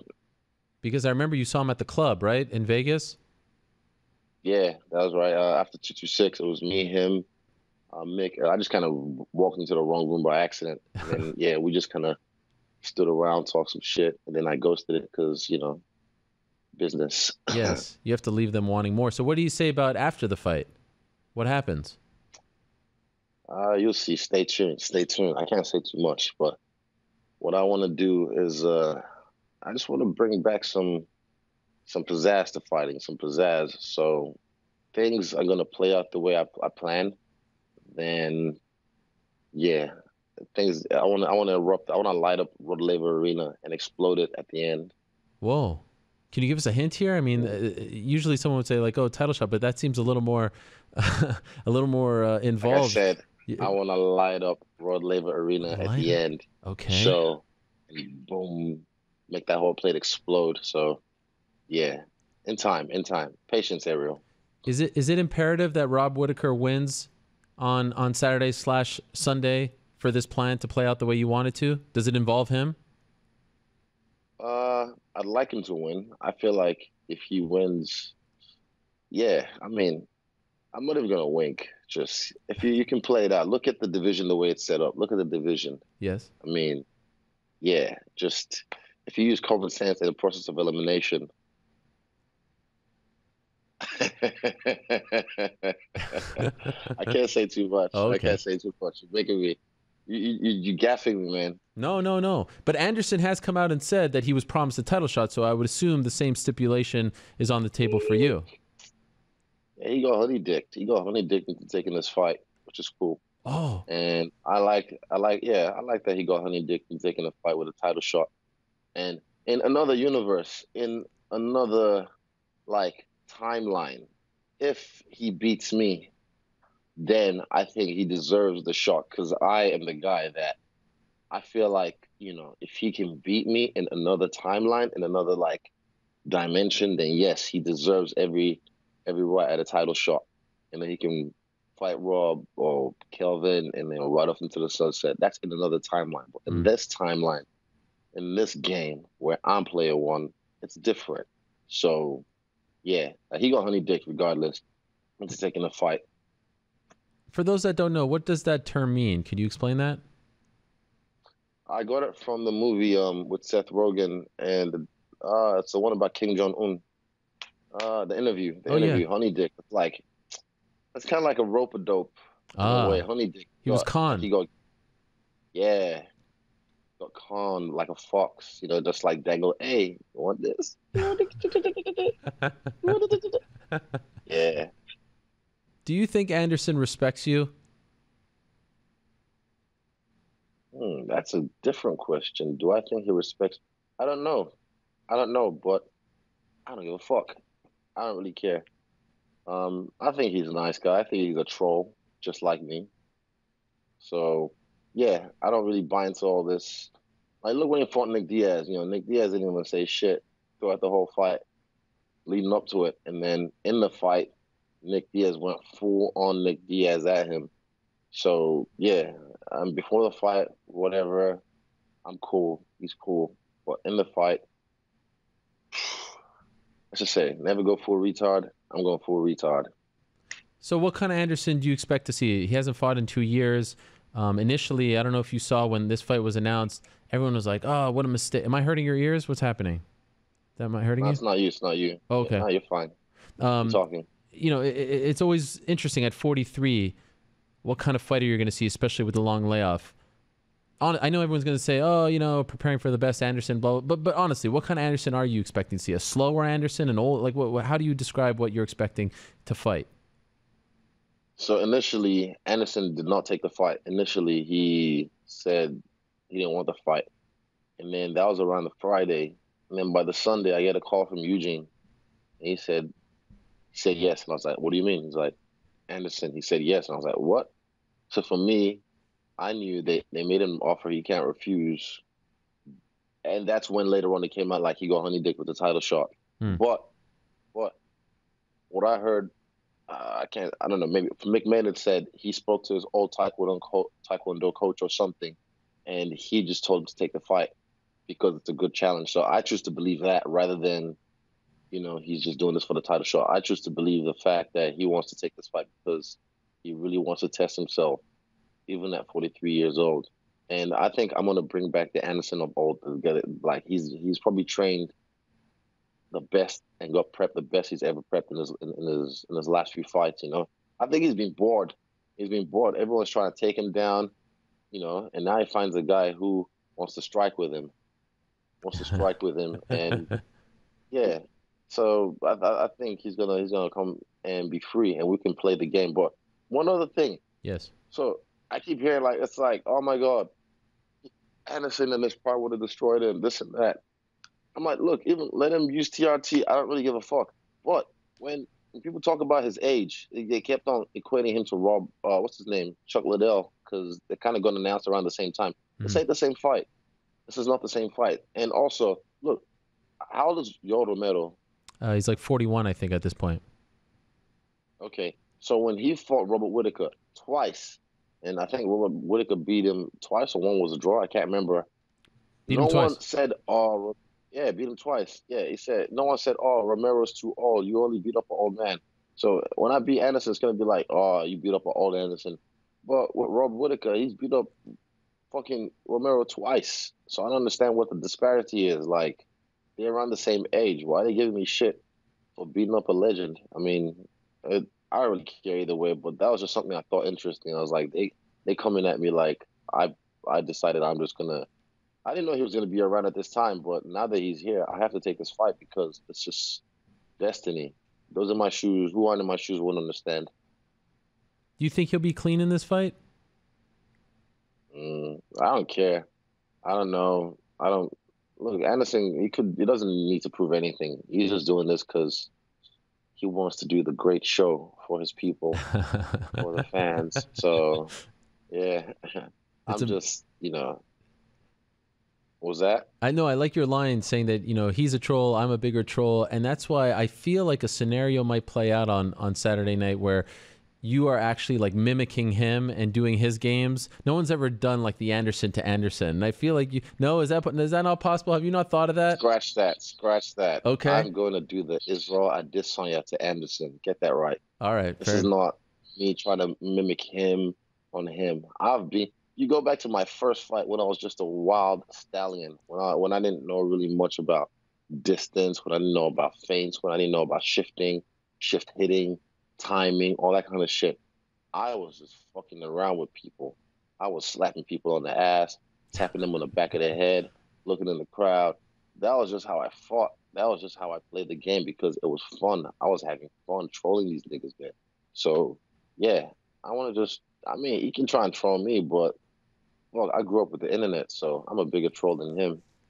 So we've talked in the past after your last fight about your former foe, who beat you twice, Alex Pereira, coming out and talking smack. He actually brought him to his training camp and trained with him for this fight. What did you make of that? Yeah, I saw him yesterday. Yesterday, as I was I got Uber Eats yesterday, so I was waiting at the hotel. I went outside to go try and grab it, and I walked back and I see them coming off the van. I see them coming off the van, and it was all of them. I think they were shocked to see me just standing there waiting for them. And yeah, they shook ones. What are they gonna do? What's Pereira gonna do for him for this camp? Or just gonna go hit him with the left hook, bro, and he gonna fall? Okay, the fuck? They just did it to like try and shake me, but my guy, he's a troll, so that's a troll move. I don't care. Whatever helps you sleep at night. He's probably gonna have him in the corner as well, yelling some shit to me in Portuguese or really bad English. I don't know, and I can't really hear anything anyway they're saying, so I just listen to my corner. I hear Eugene's voice, I hear Andre's voice, and I hear Twister yelling as well. Those are the only thing I hear while I fight. So, yeah, I don't know. They can do whatever they want. You know, it's normal. When you saw those guys yesterday, did you say anything to them, or did they say anything to you? I just looked. They looked. And it was like 7 of them. And I'm just standing there, bare feet, shorts on, hoodie on, and I kind of looked homeless. So I don't know what they made of me. They were probably just like, I don't know. I don't care. Have you faced off with him yet? Who's this? Anderson. Have you guys done a face off yet? I've never met him in my life. Wow. When's the first one? It has to be coming up today or tomorrow, right? I think there's a press conference on Friday. Okay. That's what I've heard, a press conference on Friday. But then there's an open workout as well on Thursday. And I'll probably see him at the open workout. And, yeah, I don't know. I'll see him at some point. Yeah, touch his skin. Make sure he's real. He's human. He bleeds. And I can kill him. It's such a fascinating thing because I can't, like, if I would have told the Israel Adesanya who watched Anderson Silva beat Patrick Cote at UFC 90 that you'd be fighting him at Rod Laver Arena in 2019, you probably wouldn't have believed me, right? Hell no. I'd have been like, nah, he'll be done by then. He's not going to keep fighting till 42. So, yeah, I mean, he's still here. He's still with it. You know, he did Bisping a whole fucking number, man, and a half. Like, he lost that fight. He's calling me. Hold up. Oh, it flipped you. Sorry. No problem. Yeah, sorry. I got another call. I don't know who the fuck's calling me on Skype. Man, in the middle of our interview? Trying to scam me and shit. How rude. But yeah, also after the open workout. Yes. Was it Ash at MMA Warehouse? Oh yeah. I have I have all the information. You want me to say it? You got the info. Oh yeah, you can plug it up. Plug it up there. Yeah, Engage Fightwear meet and greet this Thursday, the 7th of February, from 7 p.m. to 8:30 p.m. at the MMA Fight Store at Melbourne CBD. There it is. You see that? Look at that little poster we've got there. They got the graphic. We got the man, Ash is my guy. I gotta hook up my guy Ash. Israel Adesanya, Kai Kara France, and Shane Young will all be there. Check it out. This Thursday, February 7th, from 7 to 8:30 p.m. local time. That's local in Melbourne. So check that out. You'll be there. That's like 2 days before your fight. Yeah, it was right after the open workout. So right after the open workout, okay, we'll head over there, shoot some stuff to the people, kiss some babies, smile and wave, the whole pizzazz, and then yeah, off on my merry way. And also, yeah, it'll be heaps of merch as well, by the way. Okay. Merch on sale all week, even from now, starting now. MMA Fight Store. All right. There. Yeah. Have you played this fight out in your mind a million times, like even dating back to when you... Is someone calling you again? What's going on? Again. It must be Anderson. It must be Anderson trying to troll our interview. Hold on, wait. No. It's someone called Jessica Rose 434. Answer, you bitch. Anderson gonna knock you the fuck out. What? Watch out for a flying knee, you bum. I have no idea how they even got my Skype. This is called... Can I pick this? Sure, I guess. Go ahead. What? This is the craziest thing. Maybe it's Jessica Rose Clark. Maybe it's Jessica Rose Clark trying to troll Anderson. Israel Adesanya. A random person calling Israel and telling him that he's going to get knocked out. Wow. Apparently not liking the stuff that he was. I'm back. You're there. Who was it? Was it Jessica Rose Clark? I have no idea who it was. It was just some name. I don't even know how they got my Skype name. My Skype name is fucked up. It's like a whole code matrix type thing. Yeah. So they call, weird. People are weird, man. Can I just ask, have you played out this fight in your mind a million times, even like when you were a fan? Like, what if I did fight Anderson? This is how it would go. Holy fuck. Hold up. I'm gonna end this. I'm gonna block them. Hold up. I don't know how to do this. You could still talk. How do I do? Yeah, we can still talk. You see me? Yeah, we're all good. Don't worry about it. You'll come back. All right. Have you played it out in your mind? Like, you already see the way this fight is going to go? Holy fuck. Holy shit. This person. I'm so sorry, Ariel. I don't know how to block people on No problem. Skype. I'm trying to block. There we go. Block. That is weird, man. Fucking weird. At this time as well. Yeah. Conspiracy. The nerve. Anderson sending his people. He's on all levels. See, trolling. Nigga trying to troll me already. The games have begun. So I was just... Yeah, I played this fight out in my head. Like all the time, all scenarios. And I even said on the countdown, look, it was on an Engage clip. I said, like, a lot of people in my situation now, they'd be too nervous to open up because they feel like, what if I fail? But for me personally, I don't give a fuck. If I go in there and I just like this Jessica Rose person says, get flying knee in the first 10 seconds and get knocked out, that'll suck. Trust me. But what I really want to do, I don't care about wins or losses. What I really want to do is just show off in this fight. I really want to show off. I want to show who I am. I want to show a lot more of my skills than I did in the Brad Tavares fight. The Brad Tavares fight, I went in, I showed off some shit, I showed how strong I was, how fast I was, how creative I was. So in this fight, I want to do more of that. That was my favorite fight last year, the Brad Tavares fight, because that was 5 rounds of fun times. So this fight, if it makes it to the second round, I'll be happy. I can't wait. Great stuff, Israel. Thanks for doing this. Again, I really appreciate it. Best of luck this week. Best of luck in the fight. It's going to be amazing. Israel Adesanya versus Anderson Silva, one of the most intriguing fights that the UFC has put together in quite some time. This Saturday here in America, UFC 234. Fun stuff. Israel, much respect, my man. We'll talk to you after the fight. Mucho respeto, Ariel Helwani. I'm going to call this Jessica person back. I'm going to unblock them. I want to call them back. Remember after New York, I put this guy on blast who kept on fucking with me and not realizing I put him on. I screen recorded him, then I put him on blast after my fight. I might do the same thing again with this motherfucker. Yes, do it and let us know. Tuned. I gotta keep myself entertained during fight week. It's a waiting game now, so I fuck with the trolls too. Tell us how it goes. Later, there he is, the last style bender himself, and again, you can see him, Kai Kara France, Shane Young this Thursday, February 7th at the MMA Fight Store, 7 p.m. to 8:30 p.m. Okay, so that's the co-main event. Main event is Kelvin Gastelum challenging for a belt for the first time, the middleweight title against Robert Whittaker. Robert Whittaker finally getting that opportunity to defend his title in his home country of Australia. And how exciting is this? Kind enough to join us so early in the morning over there in Sydney, I do believe. I do believe he leaves tomorrow. Here he is, the man himself, Robert Whittaker. Robert, how are you? Very good, thank you. Thanks for having me. Oh, it is a pleasure, Robert. Thanks so much for doing this. And am I right? Tomorrow you are going to Melbourne. You're in Sydney right now? Yeah, it's great. Being able to be home for as long as I have been, it's just been unbelievable. And so we all remember what happened leading up to what was supposed to be your first time defending your title in Australia last year, and it was just all kinds of things, bad stuff happening, weird things happening.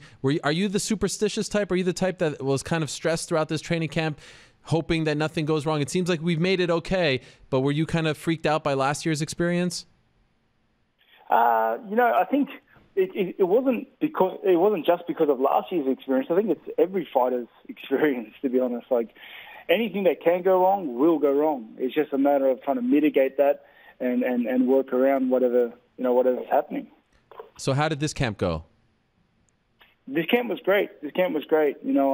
I managed to tick a lot of boxes, hit a lot of skill gaps, and put in a lot of work. Not only in my skill sets and for this fight, but like with a lot of my other projects with the Gracie program, the Aboriginal Pathway program, and dealing with a lot of that stuff. What programs are you talking about? For those that don't know.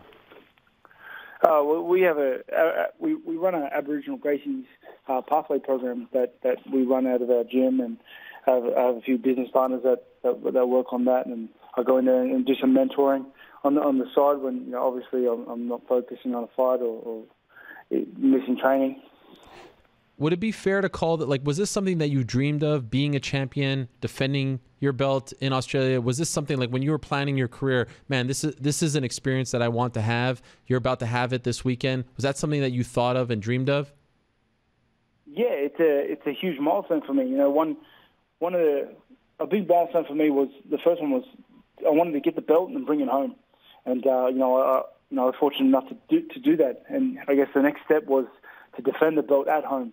And, here we are. After 2 straight fights against a guy who's built like a brick house, Yoel Romero, and I named it the fight of the year last year, one of the rounds of the year.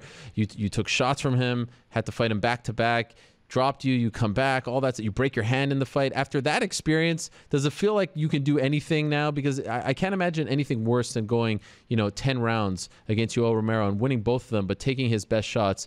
It sort of feels like at this point you could do anything. Do you feel the same? Thank you for that, by the way. With your round of the year, fight of the year, I appreciate that acknowledgement. And I've said it before that the rest of the division should be dissuaded by the fact that I took Romero's best shots. I fought him for 10 rounds, 50 minutes of fighting, and come away with the win twice. Injured both fights. I'm not to be underestimated. I'm not going anywhere, and you need to come in there with your best game to try and take me out.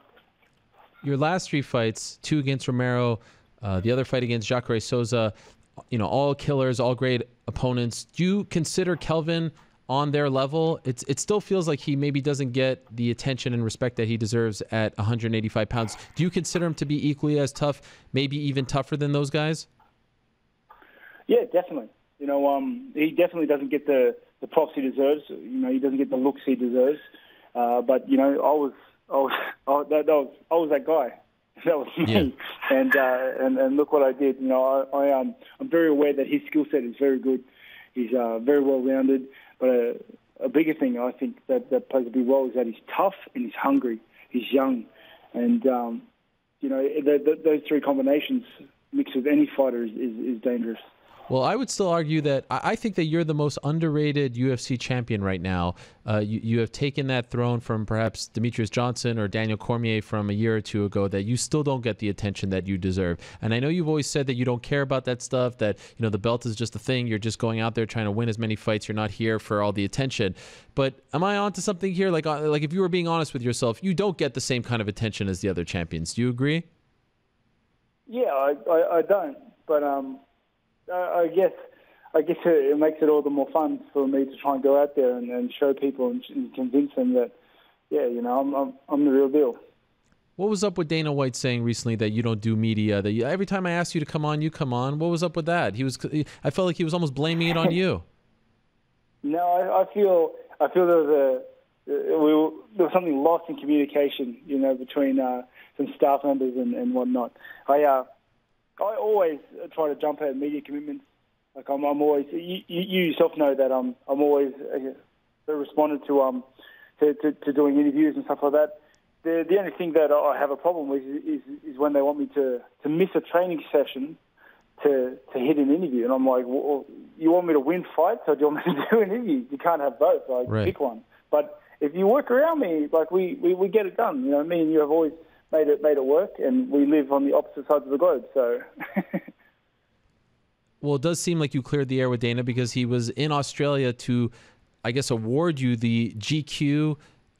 Was it the Sportsman of the Year? Was that the award that you received from him back at the end of 2018? Yes, it was. And it was a very honourable occasion. So what is that for? Is it just the best athlete in Australia? I think it's just like an outstanding sort of award for the sportsman category. You know, the GQ magazine, obviously a very prestigious magazine, and to be able to receive that, you know, we're moving into the limelight of like your more mainstream sports now was you know, unreal. Did you get a chance to sit down with Dana and clear the air?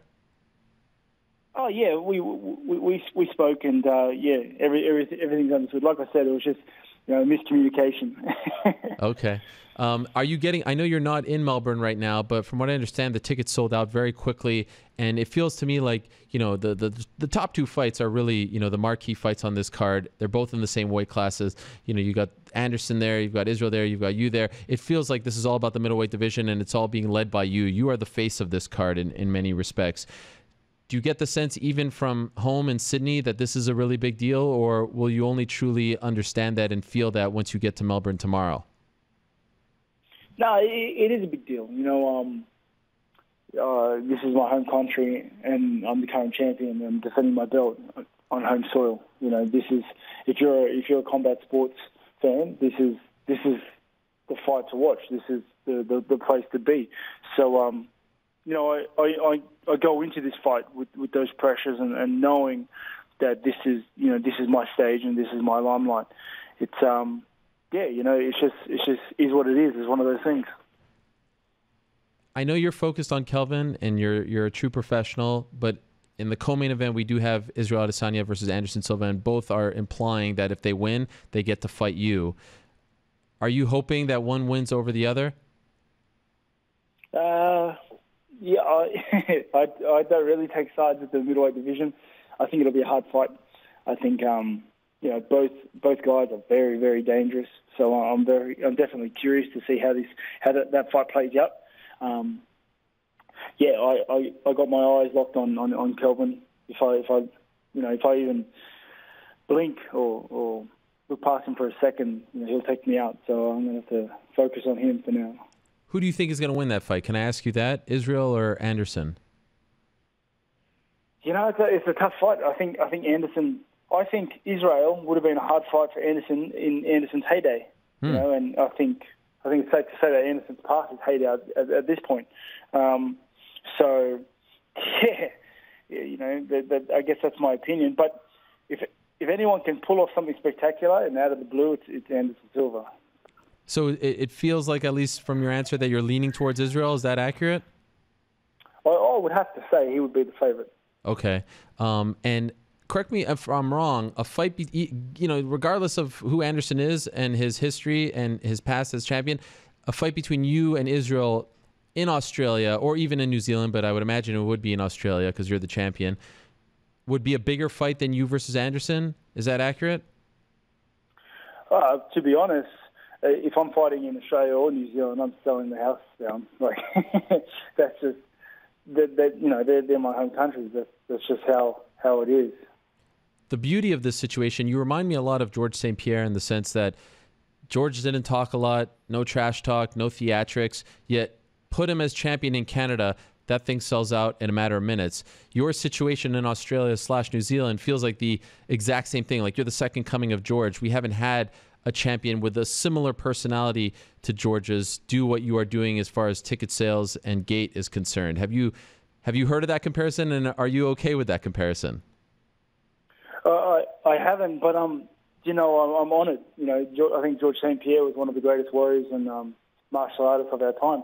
So to be even, you know, in the same sentence as him like that is a great thing. I know that you don't. In the past, you've said that you didn't love the Bobby Knuckles nickname moniker, but now I see that you're selling T-shirts with the nickname Bobby Knuckles on it. So what's going on over here?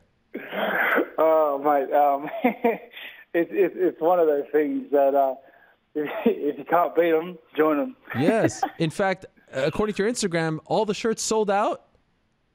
Yeah, they did. They did. You know, it was one of those things. Like, as soon as you say you don't like something, yes, or you don't want to be called something, everybody starts calling you it.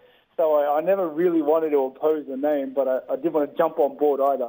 But yeah, it seems to be my official second nickname now. So why not? Well, it seems like the fans are trying to tell you something here, and they want you to go with it. What are the chances when Bruce Buffer says your name on Saturday/Sunday that he actually calls you Robert Bobby Knuckles Whittaker?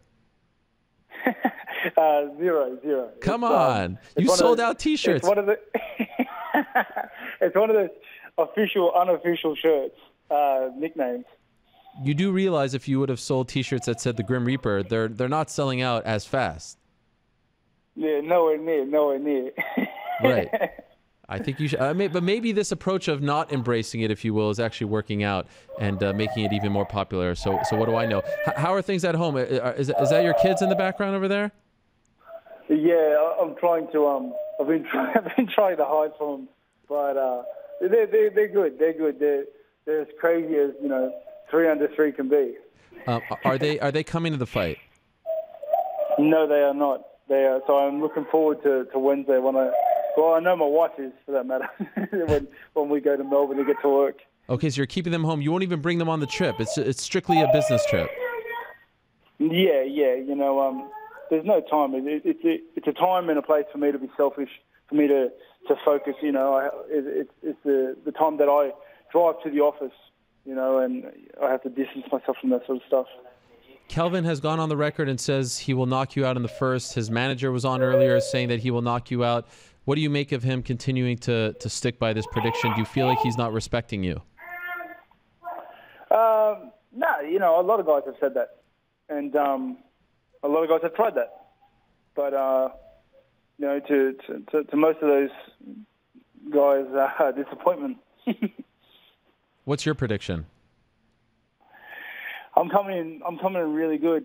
I'm coming in probably the fittest, healthiest, and strongest I've ever been. So, I'm a great fighter on my bad day. So, yeah, you can take that as you will. You have looked amazing since going up to 185. No one has yet to defeat you. And again, I would say going through what Yoel did in June and then the previous summer, just absolutely incredible. You did it with one hand in the second fight.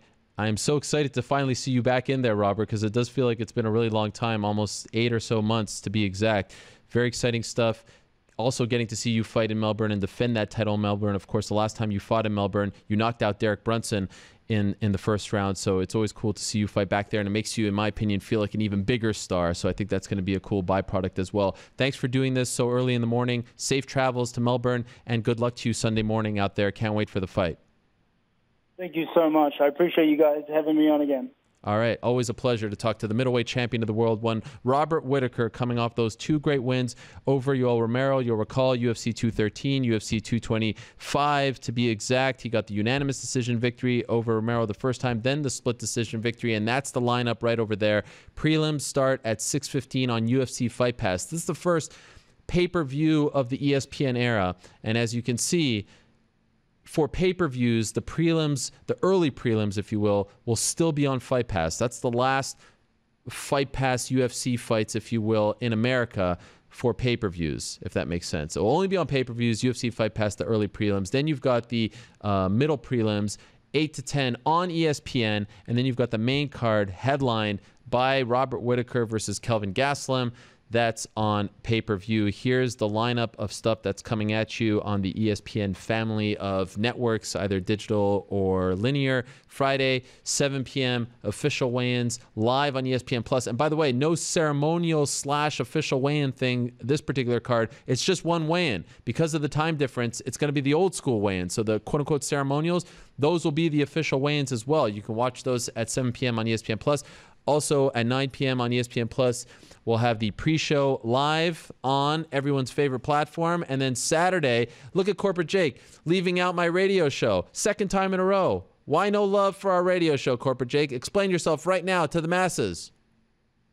No explanation from Corporate Jake. Look at that. Wait, I didn't get to read it. I didn't see the end. What's the end? I didn't get to read that, but there we go. 7 to 8, Ariel and the Bad Guy live on Twitter and YouTube. Really? I didn't know about that. And then 1 a.m. post-show live on ESPN Plus. I'm not going to be in Melbourne, by the way. I don't know if you guys know this, because I said I had to be back here on Monday to do the show. When you go to Australia, you can't be back. And guess what? Guess what?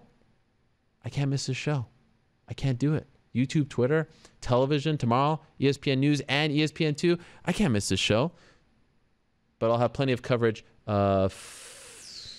to 5:30 p.m. Eastern Time on Saturday on ESPN Radio. I will be there. You can listen online. You can listen on the radio. You can listen on your car, all those places and more. Quickly before I go, a couple more things. Charles Oliveira, Damian Maia with the big wins this past Saturday in Fortaleza. We also had the whole Amanda Nunes situation is ongoing. I will tell you more about that as the week goes on. And also, I wanted to tell you about one. Who did I want to tell you about? There was another guy. Jose Aldo, I spoke to you about him. Artem got released. I told you about everything. We covered it all. The show is over. Bellator this weekend as well, their first European event. Hey, Corporate Jake, I didn't say hit the music. Yeah, all of a sudden, he's getting a little trigger happy over there. What's happening? Jeez Louise. No, but it's been a fun day. We're out of time. UFC 234 this weekend. First pay-per-view. And by the way, did you notice on Saturday? Oh, look at that. What do we have over here? That's the picture? That's the Ben Askren? Something tells me it's not legit. As promised on Ariel Helwani's show. There it is. Kamaru Usman, yes. Wearing the shirt and the afro? I had no idea. Wow. There it is. Legit.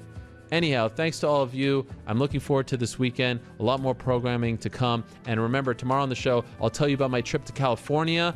Last week, I'll give you my 3 stars of the week. We'll turn back the clock. There's still a lot more to come. MMA Reporters on Wednesday as well. Thanks to all our guests this week. It's been a fun day. I hope you enjoyed it. If you missed anything, check it out. iTunes, Stitcher, YouTube, Twitter, all those places and more. Thank you, Marlon Moraes, Johnny Walker, Aspen Ladd, Ben Askren, Artem Lobov, Islam Makhachev, Ali Abdelaziz, Leon Edwards, Israel Adesanya, and the reigning defending UFC middleweight champion, Robert Whittaker. Back next week, same time and place. Until then, I say peace. I'm out of here.